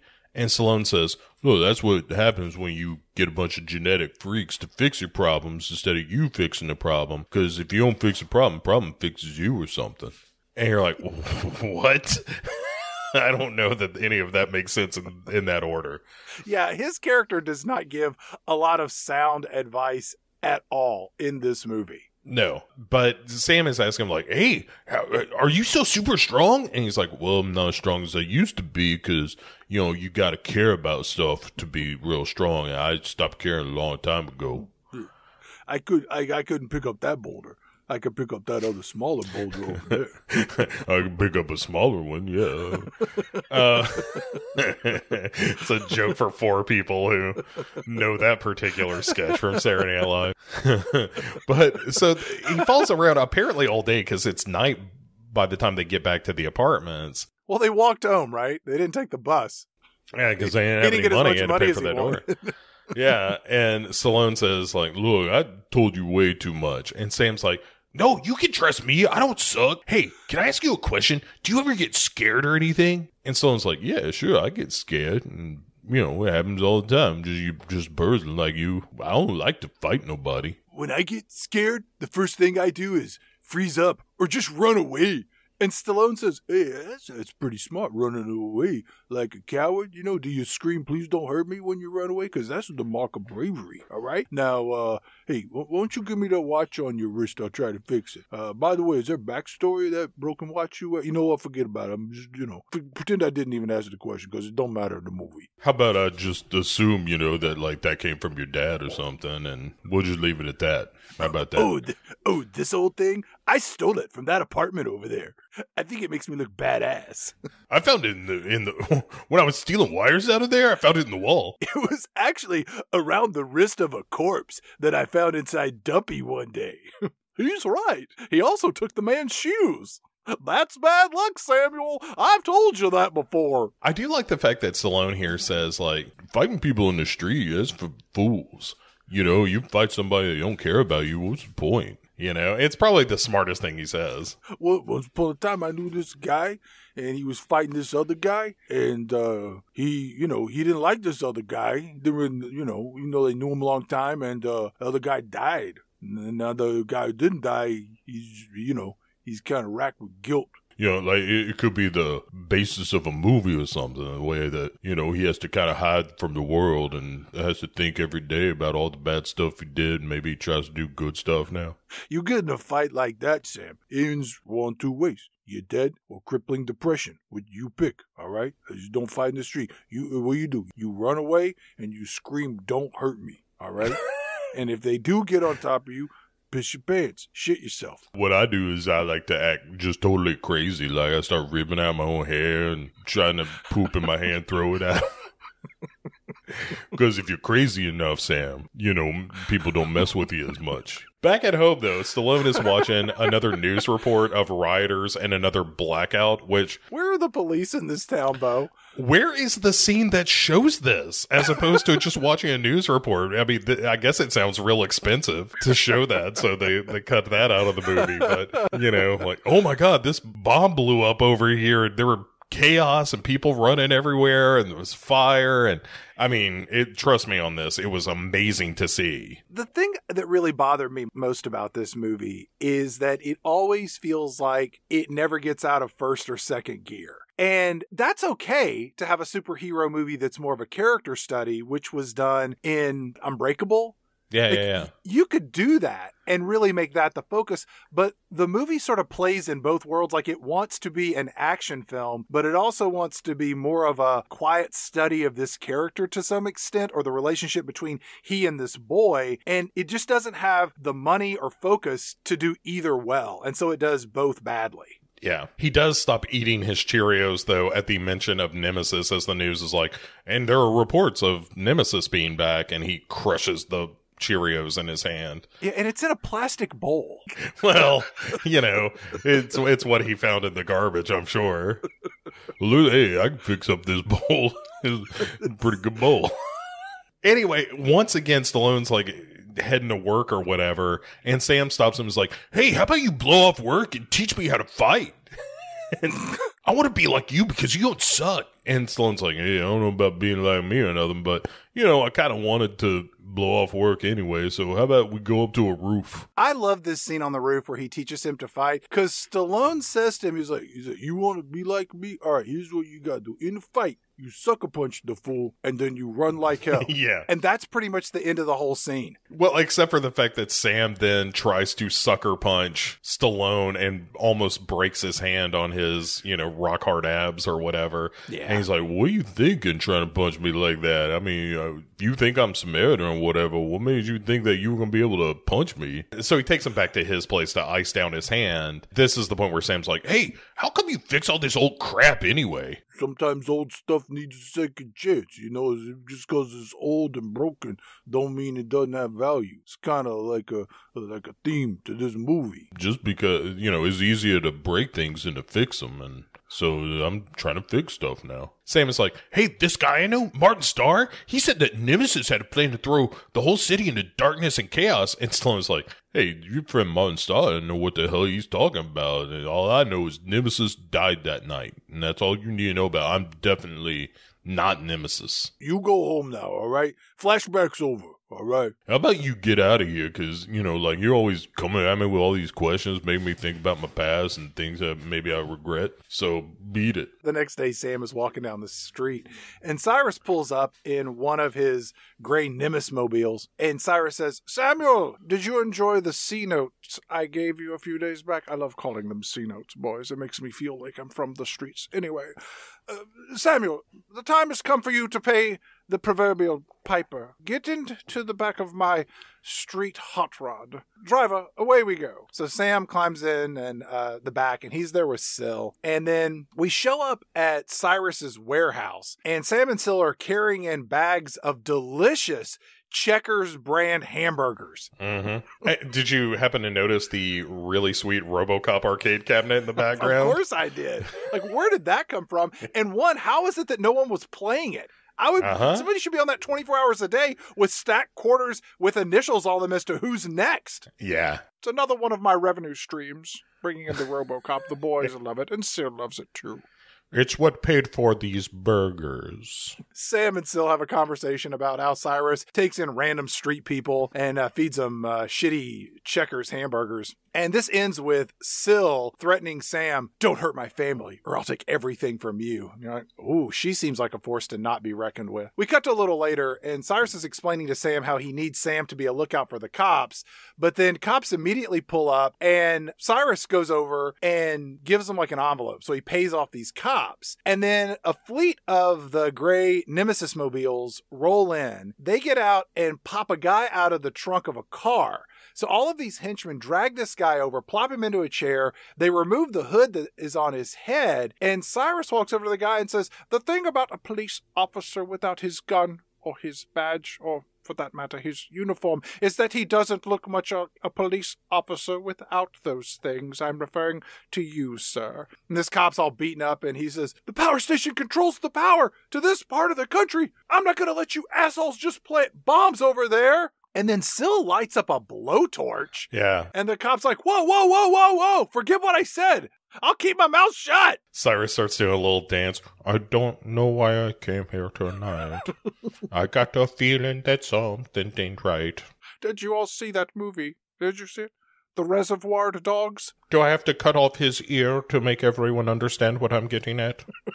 No? Okay, good. It's a good movie. It holds up. It does. I watched it 2 weeks ago. It was still good. Tim Roth telling the joke in the bathroom is quite good. Sure, there are moments of misogyny in the film, but that's to be expected from Tarantino, especially his earlier works. It's about crime. It's not about good people. What do you expect? Criminals are not the kind of people you want to hang out with. Well, except, present company excluded. I enjoy your company for the most part. Who's next on Robocop? What do we do? Oh, yes, police officer. All right. So you'll say you'll leave town? Great. We'll let you go. Whatever you want. Thank you. Thank you. Thank you. The exit is this way? No, to the left. To the farther left. This one? Up this ramp? No. Not up the ramp. You want to go directly in front of me, but with your back to me. There's not a door that I can see in front of me. Oh, you'll see it when you get closer and further away from me. Is it? Wait, is it over here next to this Nope. giant pool of dried blood? Straight ahead. Still, give me the gun, please. And so he shoots this cop in the back. And Sam, of course, is like watching all of this. This sucks, or does it? Cyrus, after shooting the cop in the back, says, it's always good to give people hope. And then you yank it away from them. It's a win-win. They feel hopeful, and then I get to laugh at them. Because I'm clearly superior. It was quite funny. Also, now I want to watch Reservoir Dogs again. We'll get some more Checkers, watch some Reservoir Dogs. Curly fries for everyone, yes? Okay. I'll tell you what, we'll back it up with Jackie Brown. I'm not afraid of a double feature, people. Yes, there'll be an intermission, a Robocop intermission as per usual. So anyway, Sam then finds Rizzo the Great and his group punching Jace, his old pal. He interrupts, and Rizzo's like, well, it looks like our old friend Sam. So are you with us? Are you against us? And so Sam is like, wait a second. What did that old Stallone guy tell me? Oh, yeah, sucker punch. So he sucker punches Rizzo the Great, and Jace runs, but Sam forgets the running part. Again. Whoops. And Rizzo and his goons grab Sam and is like, well, it's time to teach you a lesson, pal.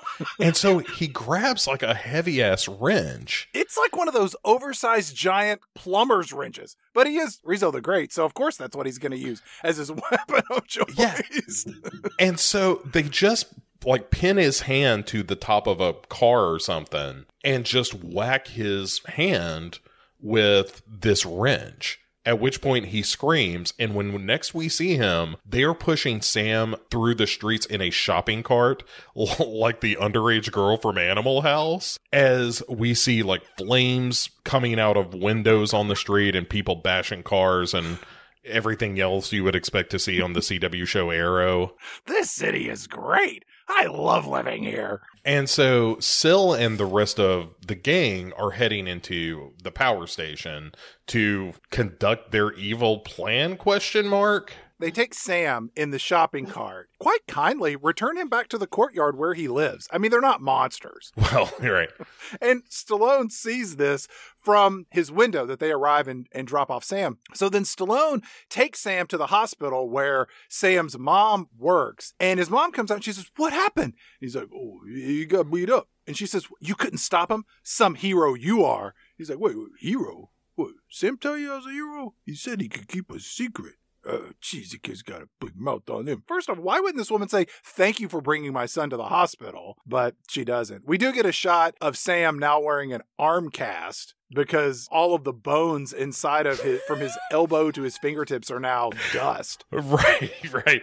There's still going to be some surgery to put pins in that thing. I think the cast is just there to keep the general public from vomiting when they see this rubbery glove full of flesh and blue fingertips. That might come off at the elbow. So Rizzo the Great goes to tell Adam Duritz, lead singer of the Counting Crows, hey, I don't know if you noticed, but that guy that we ran over, he was still alive. I saw him in the window and everything. It's long December. There's no reason to believe Sylvester Stallone could have survived that heart impact. Yeah. Cyrus says, If what young Rizzo says is to be believed, I would like to meet this indestructible old man. And so we cut to a bunch of his henchmen stalking Stallone in the city streets of Trashlanta. And they make their way down this alley that's full of homeless people, like in a camp. There's tents and stuff. And amongst them, we see a kid bouncing a tennis ball off the wall. And then one of the thugs takes this kid's tennis ball because he's a real dick. And then Stallone stops walking with these henchmen stalking him. He says, hey, I think you guys should think long and hard before you make a big mistake. I just want to point out, we are 2/3 of the way through this movie. We're real close to wrapping it up. Mm-hmm. And there have been 0 action sequences. Unless you count him beating up those kids early in the movie. Right. But that was just kind of a little amuse-bouche, a little tickling of the tits, if you will. Nothing really happened there. He just chunked a couple of kids around. And here it was like, oh, this is where we're going to get a real solid action sequence. And you kind of do, but it's more like a Jackie Chan fight sequence. Stallone grabs a crutch to whack a guy across the leg, and he picks up a coffee can and bonks a dude on the head. It's pretty unimpressive, like the choreography of this. And look, current viewers of movies like this are a little spoiled.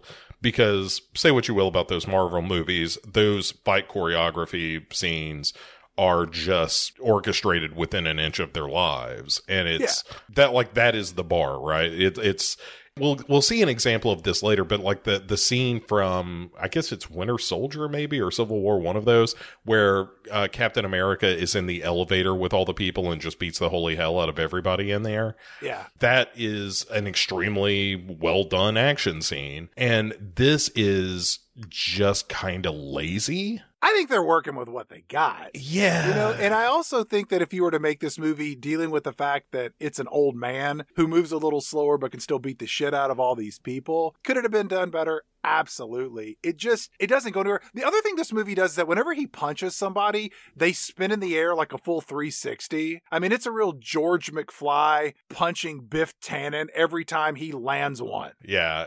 So he beats up all these guys. One of them kind of wakes up and comes at him, and he picks him up and he throws him. And this little girl who had the ball sees the guy go flying and is like, hey, you just threw a guy so hard that he flew through the air. And he's like, oh, no, that was like an optical illusion, because like there was already a hole in some of those wooden boards. So when I threw him, it looked like he went a long way, but really it's just, open air. He wasn't going through stuff. Gee, mister, that sounds like a bunch of bullshit. Yeah, and so Counting Crows Adam Duritz comes to. Been hanging around Trashlanta on the corner. I've been bumming around this alley way too long. I've been holding a grenade, I'm gonna throw at ya. I think you're gonna be living not too much longer. And so Adam Duritz throws this grenade towards the girl and Stallone. And in maybe my favorite thing in this whole movie, Agreed. He does this hop over the car, and as he's jumping over it, he grabs the hood of it and pulls it over so that it shields them from the blast. I agree. It's done well.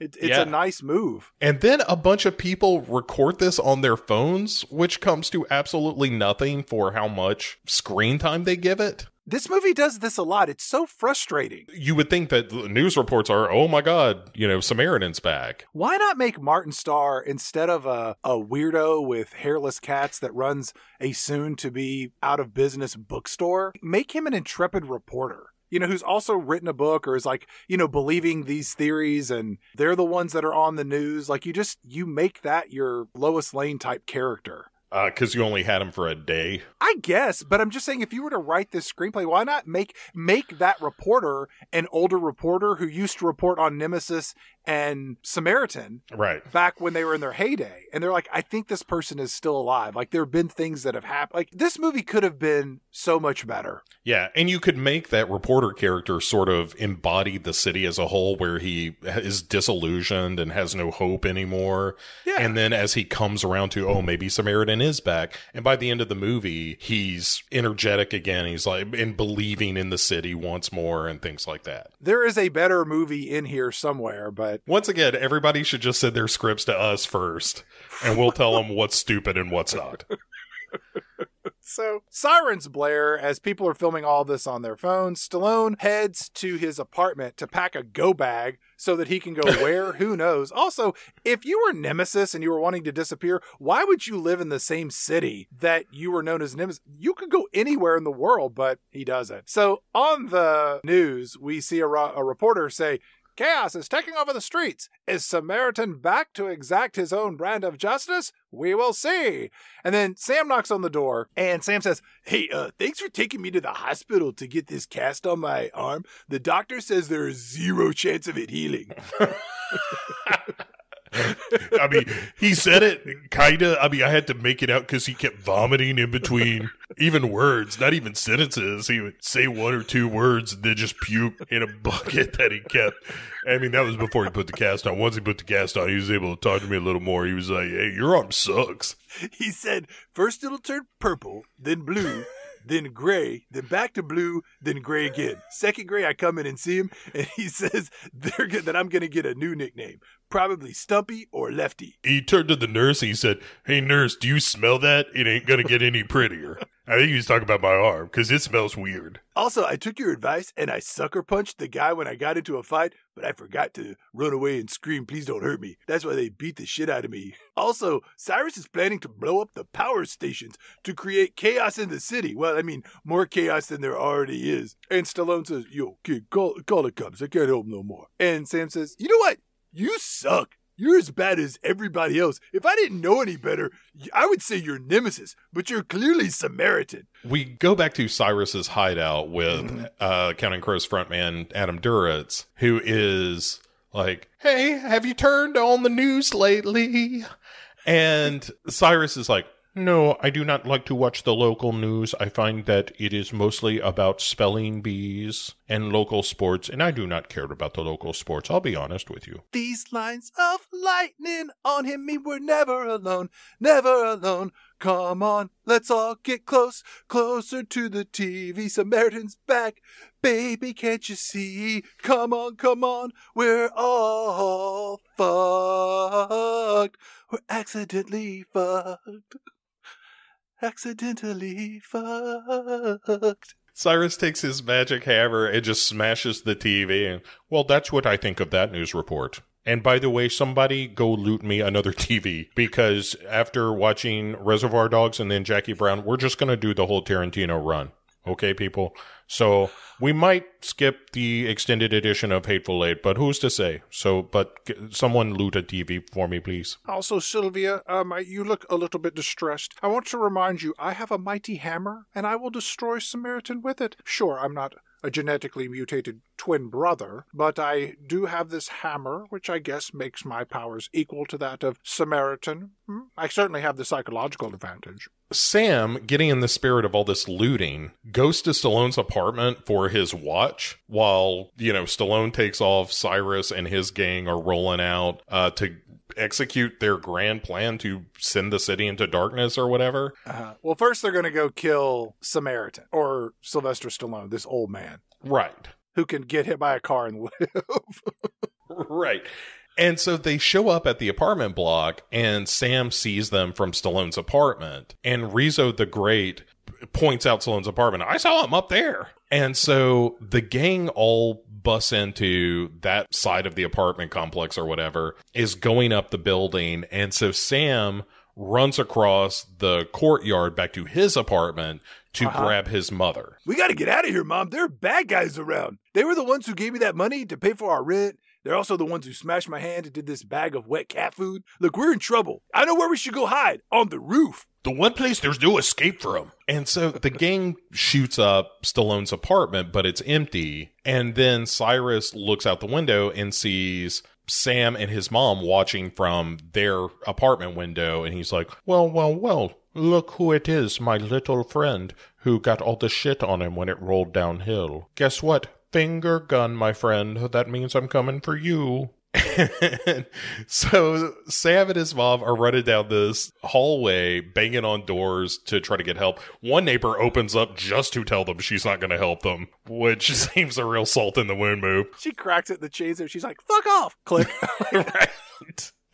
And so they make it to the elevator and head up to the roof. They're going to go down the fire escape, but as soon as they get to the ladder, there's Syl and a couple of other goons coming up. And so the gang surrounds them on the roof, and Adam Derwitz pistol whips the mom to knock her out. Yeah, that's pretty good. Sam tells Cyrus, like, hey, no matter what you do, you suck, and Samaritan's coming for you because you're pretending to be Nemesis now. And Cyrus is like, well, that's why I've got to take you, silly boy, so that Nemesis can finally kill Samaritan. What? Okay. So they take Sam as a hostage, and then we cut to Stallone hanging out at a bus stop or a train station, and he looks down, and he's got the watch that he fixed for Sam. He's like, oh, shit, I forgot to give this back to Sam. I should probably take it back. So he leaves with his go bag, returns to the building where he lives, and he goes into Sam's apartment, and he finds Sam's mom on the floor, and she's all bonked on the head. And she's like, they have Sam. And Stallone's like, oh, not for long. I got to get this watch back to that kid. So Stallone then goes to the garbage place where he works, and he loads up the back of a garbage truck with a bunch of metal barrels that are full of something. Maybe they're empty. We don't know. And then we get to Cyrus and his crew, and they are detailing where they put the bombs, which is around maybe a power station, maybe the city. Again, the movie doesn't explain it. And then Stallone shows up in his garbage truck, and he roars down the street towards Cyrus's warehouse garage. Thugs start shooting machine guns at the garbage truck. It really does nothing to stop him. Stallone gets shot repeatedly in this movie, but it doesn't have any impact on him. The garbage truck does crash through the wall of the warehouse and flips over on its side. Then we get another Jackie Chan style fight sequence where Stallone, again, who is unstoppable and indestructible, kicks and punches his way through the bad guys one by one in cartoonish fashion, which I think the cartoonish way he beats these bad guys up is to the benefit of the movie. Yeah, my favorite of all of this is when he's got like some kind of air tank and hits one guy with it and then just knocks off the end of it with his fist that sends air tank and dude holding it flying. It's a real Wile E. Coyote moment. Yeah, but that's the kind of stuff that you need in a movie like this, I think. Cyrus walks down from the upper level to the main level, giving it a nice golf clap of... Congratulations. Someone bring me the kid. What is his name? Ben? Brad. What is the boy's name? It begins with an S. Shane. Shane? Is it Syl? No, that's the girl. That's you. Is it Adam Duritz? No, that's you. Yeah. Thank you, Adam Duritz. I always enjoy your atonal yes. I don't know. Whatever his name is, just hold a gun to his head. Make it look scary. And so Stallone is like, hey, you let Sam go. Sam, that's the name I was looking for. Tip of the tongue. Thank you, good guy. Do you mind if I call you good guy? Because I'm going to do it about 17 times in a row real quick. Is that okay with you? Too bad, I'm doing it anyway. Yes, and just to let you know, you will fall the way Nemesis fell, with the use of mighty Nemesis's hammer. Nobody here is going to save you, definitely not the good guy, because that's you, and you cannot save yourself. Cyrus does clock him with a hammer one time here, and then Stallone grabs the end of it on the next swing and holds it, and he says, hey, you keep calling me the good guy, but I don't know if you've been watching, this movie for a while, because, there were a lot of clues, but I'm really the bad guy. I'm really Nemesis. I will say, I like Stallone's delivery. This is where he kind of unleashes that rage, and just the way that he screams, I enjoyed it, where he's just like, I'm the bad guy, and it was like sort of owning his identity that had remained dormant for decades. Right. Because when he starts to kill these people, it tips its toe into John Rambo waters. I mean, if they really wanted to dial up the gore, he could have grabbed a human being and ripped them in twain, and I wouldn't have been surprised. Yeah. So the bomb question mark that Stallone made in this back of the truck with barrels of whatever. Speaking of Wile E. Coyote's Acme brand bombs, it's like an old alarm clock strapped to dynamite that's like... Yeah. And so that goes off and it blows everything up, and Cyrus is like, will somebody shoot this guy to death already? And so everybody crowds around, they're shooting him, there's fire and smoke everywhere. Cyrus goes upstairs to grab Sam and also discovers that Syl is dead, and it's like, oh, that is a bummer. I am very upset about this. She was the one I liked. Adam Duritz is good, but I liked her most. We had matching eye tear tattoos. We got them for separate reasons, but they were still quite alike in their design. Felt a connection to her. She got it because she killed someone in prison. I got mine because I saw The Green Mile, and I cried so hard when they killed John Coffey. I wanted to memorialize it. It was so sad, that movie. Because he was innocent. I don't know, have you seen it? I don't want to spoil it for you, but he was innocent. He was very much a Jesus character. You don't have to look too hard into it. It's good. And Tom Hanks had a sexually transmitted disease. You don't see that in many Tom Hanks movies. And he celebrated when it was gone with cornbread. That was one of my favorite parts. It's hard to say that I have a favorite part of The Green Mile because so much of it is good, but the cornbread is one of my favorite parts. And he gives extra to John Coffey because he was the one who healed his sexually transmitted disease.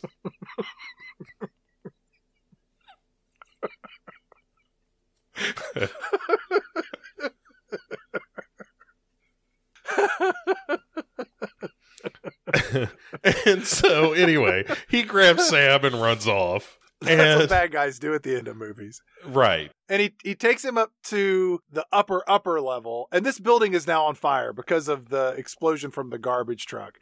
Stallone, just one by one, just rips through all of the henchmen. At one point, he gets inside a warehouse elevator with a bunch of guys, and they all have guns. And just the doors close, and all you hear is just shrieks and prayers and people calling for their mother as they meet their maker. Again, that's the Captain America comparison between that movie and this, which is in that movie, you see what happens in the elevator. In this, they're just like, he did his thing. You know how they could have made it, how they could have differentiated is if when he went in there, you just saw two big splats of blood just gush across the dirty windows. Yeah. And then he comes out and he just looks like Carrie. Like he's just covered in blood. Like, what? They do the split screen from here on out the rest of the movie with Cyrus carrying the boy and Stallone just murdering wantonly. That would have been good. Cyrus takes Sam and he handcuffs him to a pipe upstairs as fire rages all around. That seems like a good thing a villain would do to a kid. Yeah, and then the bombs go off, so the city actually does lose all its power. Yeah, and Cyrus gives a big roar. Rawr! Boys, girls, oh, Syl's dead. Boys, we did it. Nemesis has sent the city into chaos. This would be a lot more celebratory if most of you weren't dead. And I'm honestly not sure where we go from here, because there is a lot of bad stuff going down right now. Mostly because of this Nemesis character. He is really making... He's a real fly in the ointment. Who's Nemesis again? Wait, does that make me Nemesis 2? Could I be Two-Missus? Stallone makes his way upstairs. Cyrus sees him and he says, "Listen up, old man. I'm going to do what you could never do. I'm going to destroy the city and I'm going to destroy you." And then they start to tussle. Stallone ends up on the ground and he says, "Look, there never was a plan, all right? The whole thing that Nemesis was trying to do, it was just a trap. Look, I made this hammer, all right? And then I wanted to hit my brother with it real hard, because when we was kids, whenever we would play Tecmo Bowl, he would never let me be the Raiders. With Bo Jackson, that he always won. And I was like, enough. So I was like, I'm going to make this magic hammer. I'm going to teach him to let me be the Raiders in Tecmo Bowl." Also, he would always just do that Hail Mary play, and it would just, like, he would get touchdowns every time, and I never got to win or nothing. And I was like, let me go first. Let me try the Hail Mary. And then he would knock the controller out of my hand and call me a baby boy.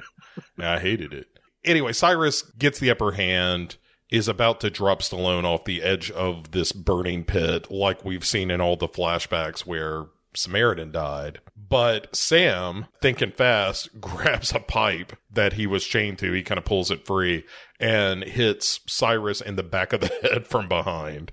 Uh-huh. Which should drop him, but he apparently has Nemesis powers because of the hammer or whatever.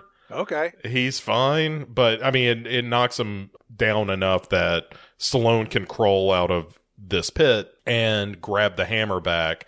And then he does just a Superman where he takes this hammer and wraps it around Cyrus so that it traps his arms at his sides. And then he just takes Cyrus and lifts him over his head and it's like, "Hey, look, you want to do this whole fire pit thing? We'll do the fire pit thing." "Look, I'm really upset that this is how things turned out. Are you sure that you don't want to work together or something?" "No, I'm going in the pit." "Okay. So be it." And so he throws Cyrus into this fire pit, and then Stallone just collapses and starts steaming because he's had to do all his superhero stuff, and now all the cellular thermodynamics or whatever are all out of whack. Luckily, Sam runs over and turns on a spigot that spews water out, gets all over Stallone. So he cools down, even though they're surrounded by, temperatures that have got to be equal to or greater than the core of the sun. Well, but it still doesn't seem to help because it looks like Stallone dies. And then Sam is like, "Hey, come on, you need to fight. You suck if you die." And so Stallone is like, "Oh, okay, I guess, I don't want to suck or nothing. So I'm alive again. Look at that. I'm a hero." Then Stallone's like, "Hey, by the way, nice sucker punch with the back of the head thing and that Cyrus guy." You still forgot to scream and run away, but you'll get there. You'll get there. You're young, all right?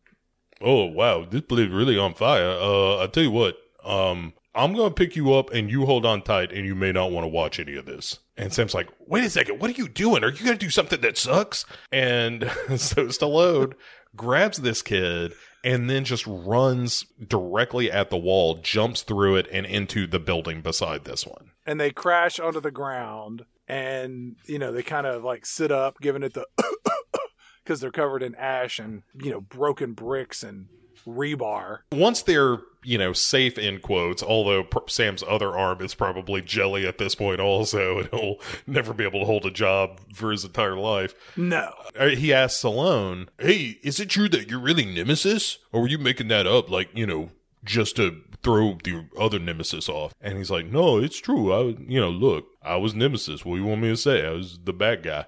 And Sam's like, well, you've been fixing stuff on this movie. It's kind of the theme of the movie. So, like, you could fix this like you do all that radio stuff. And Stallone is like, well, I mean, while we're talking about, like, themes of the movie, how about this one? Like, if it was only bad people doing bad things, it'd be easy to get rid of all the villains. But the truth is, there's good and bad in everyone. And we got to learn to live and learn to give each other what we need to survive together alive. But I think you, Sam, will make the right choice. But I'm going to stop right there. I don't think I need to go any further. Yeah, I mean, I think I got to pay the Michael Jackson estate some royalties if I keep going. But you know what I mean. Plus, it's going to introduce themes that really fall outside the bounds of this particular motion picture. And so then Stallone's like, oh, wait, I hear some police cars. That's my signal to skedaddle. And then he's like, hey, what's that over there? And Sam goes, what? Is it something that sucks? And then Sam turns around, and Stallone has just magically disappeared. Like a ninja, he is gone. Yeah. And so we go down to the street where Rizzo the Great is being hauled off while screaming about, like, wait, Nemesis is real. He was the one who burned all this building down. Somebody get Nemesis. Clamella, call my bail bondsman. And he's thrown in the back of a police car, and then a reporter is trying to interview Sam, and they're like, what is this young man's name? And Martin Starr from the cheap seats goes, his name is Sam, not Tim, which is what I called him earlier, and he was right about everything. And it's like, why did I need the button on that character that's in the movie for 30 seconds? You didn't. This other reporter comes over and says, little boy, that man who was barely in the movie, is he right? Is your name Sam? Was that Samaritan who saved the day? Yeah, he was right, all right. Samaritan lives. He ruled. And he saved my life, and he killed that other guy pretending to be Nemesis. Oh, also, check out what's in my pocket. He fixed this watch for me that may or may not have been my father's, or maybe I found it in a house. Really doesn't matter, but, it's the last thing I'm going to look at in this movie. And it kind of glows blue for some reason. And then the crowd is chanting, Samaritan, Samaritan. And then Sam just looks over into the crowd to see Stallone in his hoodie wandering away. And they exchange a knowing smile that means absolutely nothing. And then we just see our hero walking off as triumphant music fills your ear holes. End of movie. The end. As you said, this movie never gets out of first or second gear. It is like that climax of the movie feels completely anticlimactic because you just don't have it doesn't feel like there are any real stakes. Like, yes, the Cyrus's plan kind of worked because everything went dark, but it doesn't really matter, right? Right. What was the point of any of this? Like, I always go back to that J.K. Simmons line from Burn After Reading of like, so get back to me after any of this means something. And that's how I felt at the end of this movie was, so what was the point of any of this? Like, is he going to become Samaritan now? Maybe. But even if he does, kind of, who cares? And yeah, this feels like a real waste. Like, there is a good kids gateway superhero movie to be had here, or you go dark with it, one or the other, but this movie kind of has elements of both and does neither one very well. It's just a real bummer. This movie is like all over the place. It's real messy. It loses its way all over the place, and it's bad. This is a bad movie. I wonder how this movie would have been received if it had been in theaters. Worse. Right. But the fact that it's on a streaming service, that I don't think it has the word of mouth or sort of the pop culture like stink that gets on certain things. Right. Where people are like it becomes fun to pile on of how shitty this is. But it's like, yeah, if we sneak it into a streaming service, like the general public is going to watch it and be like, it was equally as good or bad as most things I watch. Like, okay, whatever. Is The Bachelor on? How about, hey, let's watch The Masked Singer? Just crazy, stupid shit that I'm like, Yeah, I mean, and that was kind of the point of doing this season in general, is to sort of examine how being a straight-to-streaming movie changes a perspective on a movie. And, I mean, yes, it would be a greater travesty if this had hit theaters because of how cheap and shitty it is. And how there aren't really a lot of likable characters, and the one likable character you do have in Stallone starts the movie by beating up children. It's real bad. There's plenty of worse stuff out there that goes straight to streaming for sure, but it kind of shows you a bad version of what Stallone's future is like if this sort of thing keeps up, where he continues to dilute the good name of, like, hey, if Sylvester Stallone is a movie, you can expect at least a certain level of polish. Yeah. And this movie feels woefully cheap and unpolished. He's the best thing in it. Absolutely. Absolutely he is. But that's not saying much. I mean, he's okay in this movie, but it's just such a bad script and such a poorly edited movie and poorly written movie. That's where it starts for me, the writing of it. Like the plot holes and the characters and the backstory. Like, I don't understand what we're trying to do here. I get that you can do the, we think you're the good guy, but you're the bad guy, and you deal with the complex nature of good versus evil and what makes someone noble versus making someone a villain. They just didn't successfully execute any of that here. Yeah. But I will say that if you're a big fan of Sylvester Stallone and you got nothing better to do on a rainy Sunday afternoon and you want to check it out, you could absolutely do worse. You could definitely do better. But it's just poorly executed, poorly written, but he's having a good time. Yeah, I suppose. I like I said, I think you like this more than I do. I think this is a real waste of everyone's time. And if you're a Stallone fan, just go back and watch one of the better Stallone movies. Like, go back and watch Copland again. Yeah, watch Copland if you haven't seen it. That'll serve you better. Absolutely. Yeah. Bo. Yes. We're over the hump. This is episode 3. What do you have for us for episode 4 of this season's theme? Stream on. Well, if you thought this was bad, Chad, I see your Samaritan, and I raise you a Zack Snyder straight to Netflix kind of sequel to his version of Dawn of the Dead, which is a surprisingly good movie, which leads to Army of the Dead, which is a maybe not so surprisingly terrible movie. It is overlong. There are terrible characters, chintzy effects. It's really everything that we could want out of a straight-to-streaming movie. It's garbage. And it's also 2.5 hours long. You got that to look forward to. I do have that to look forward to. Didn't they make a sequel to this movie? Or a prequel? Or yeah, there's a movie called Army of Thieves, which is a prequel movie about one of the characters in this film that I have never seen because the character is not all that interesting. And I hated this movie so much. I cannot wait to discuss it with you.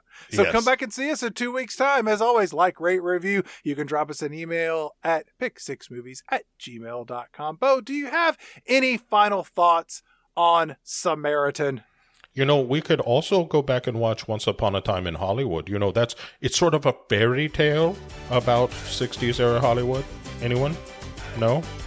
All right. Jackie Brown again it is. My quarter's on the Robocop machine, by the way. Next turn. We'll see everyone in 2 weeks' time.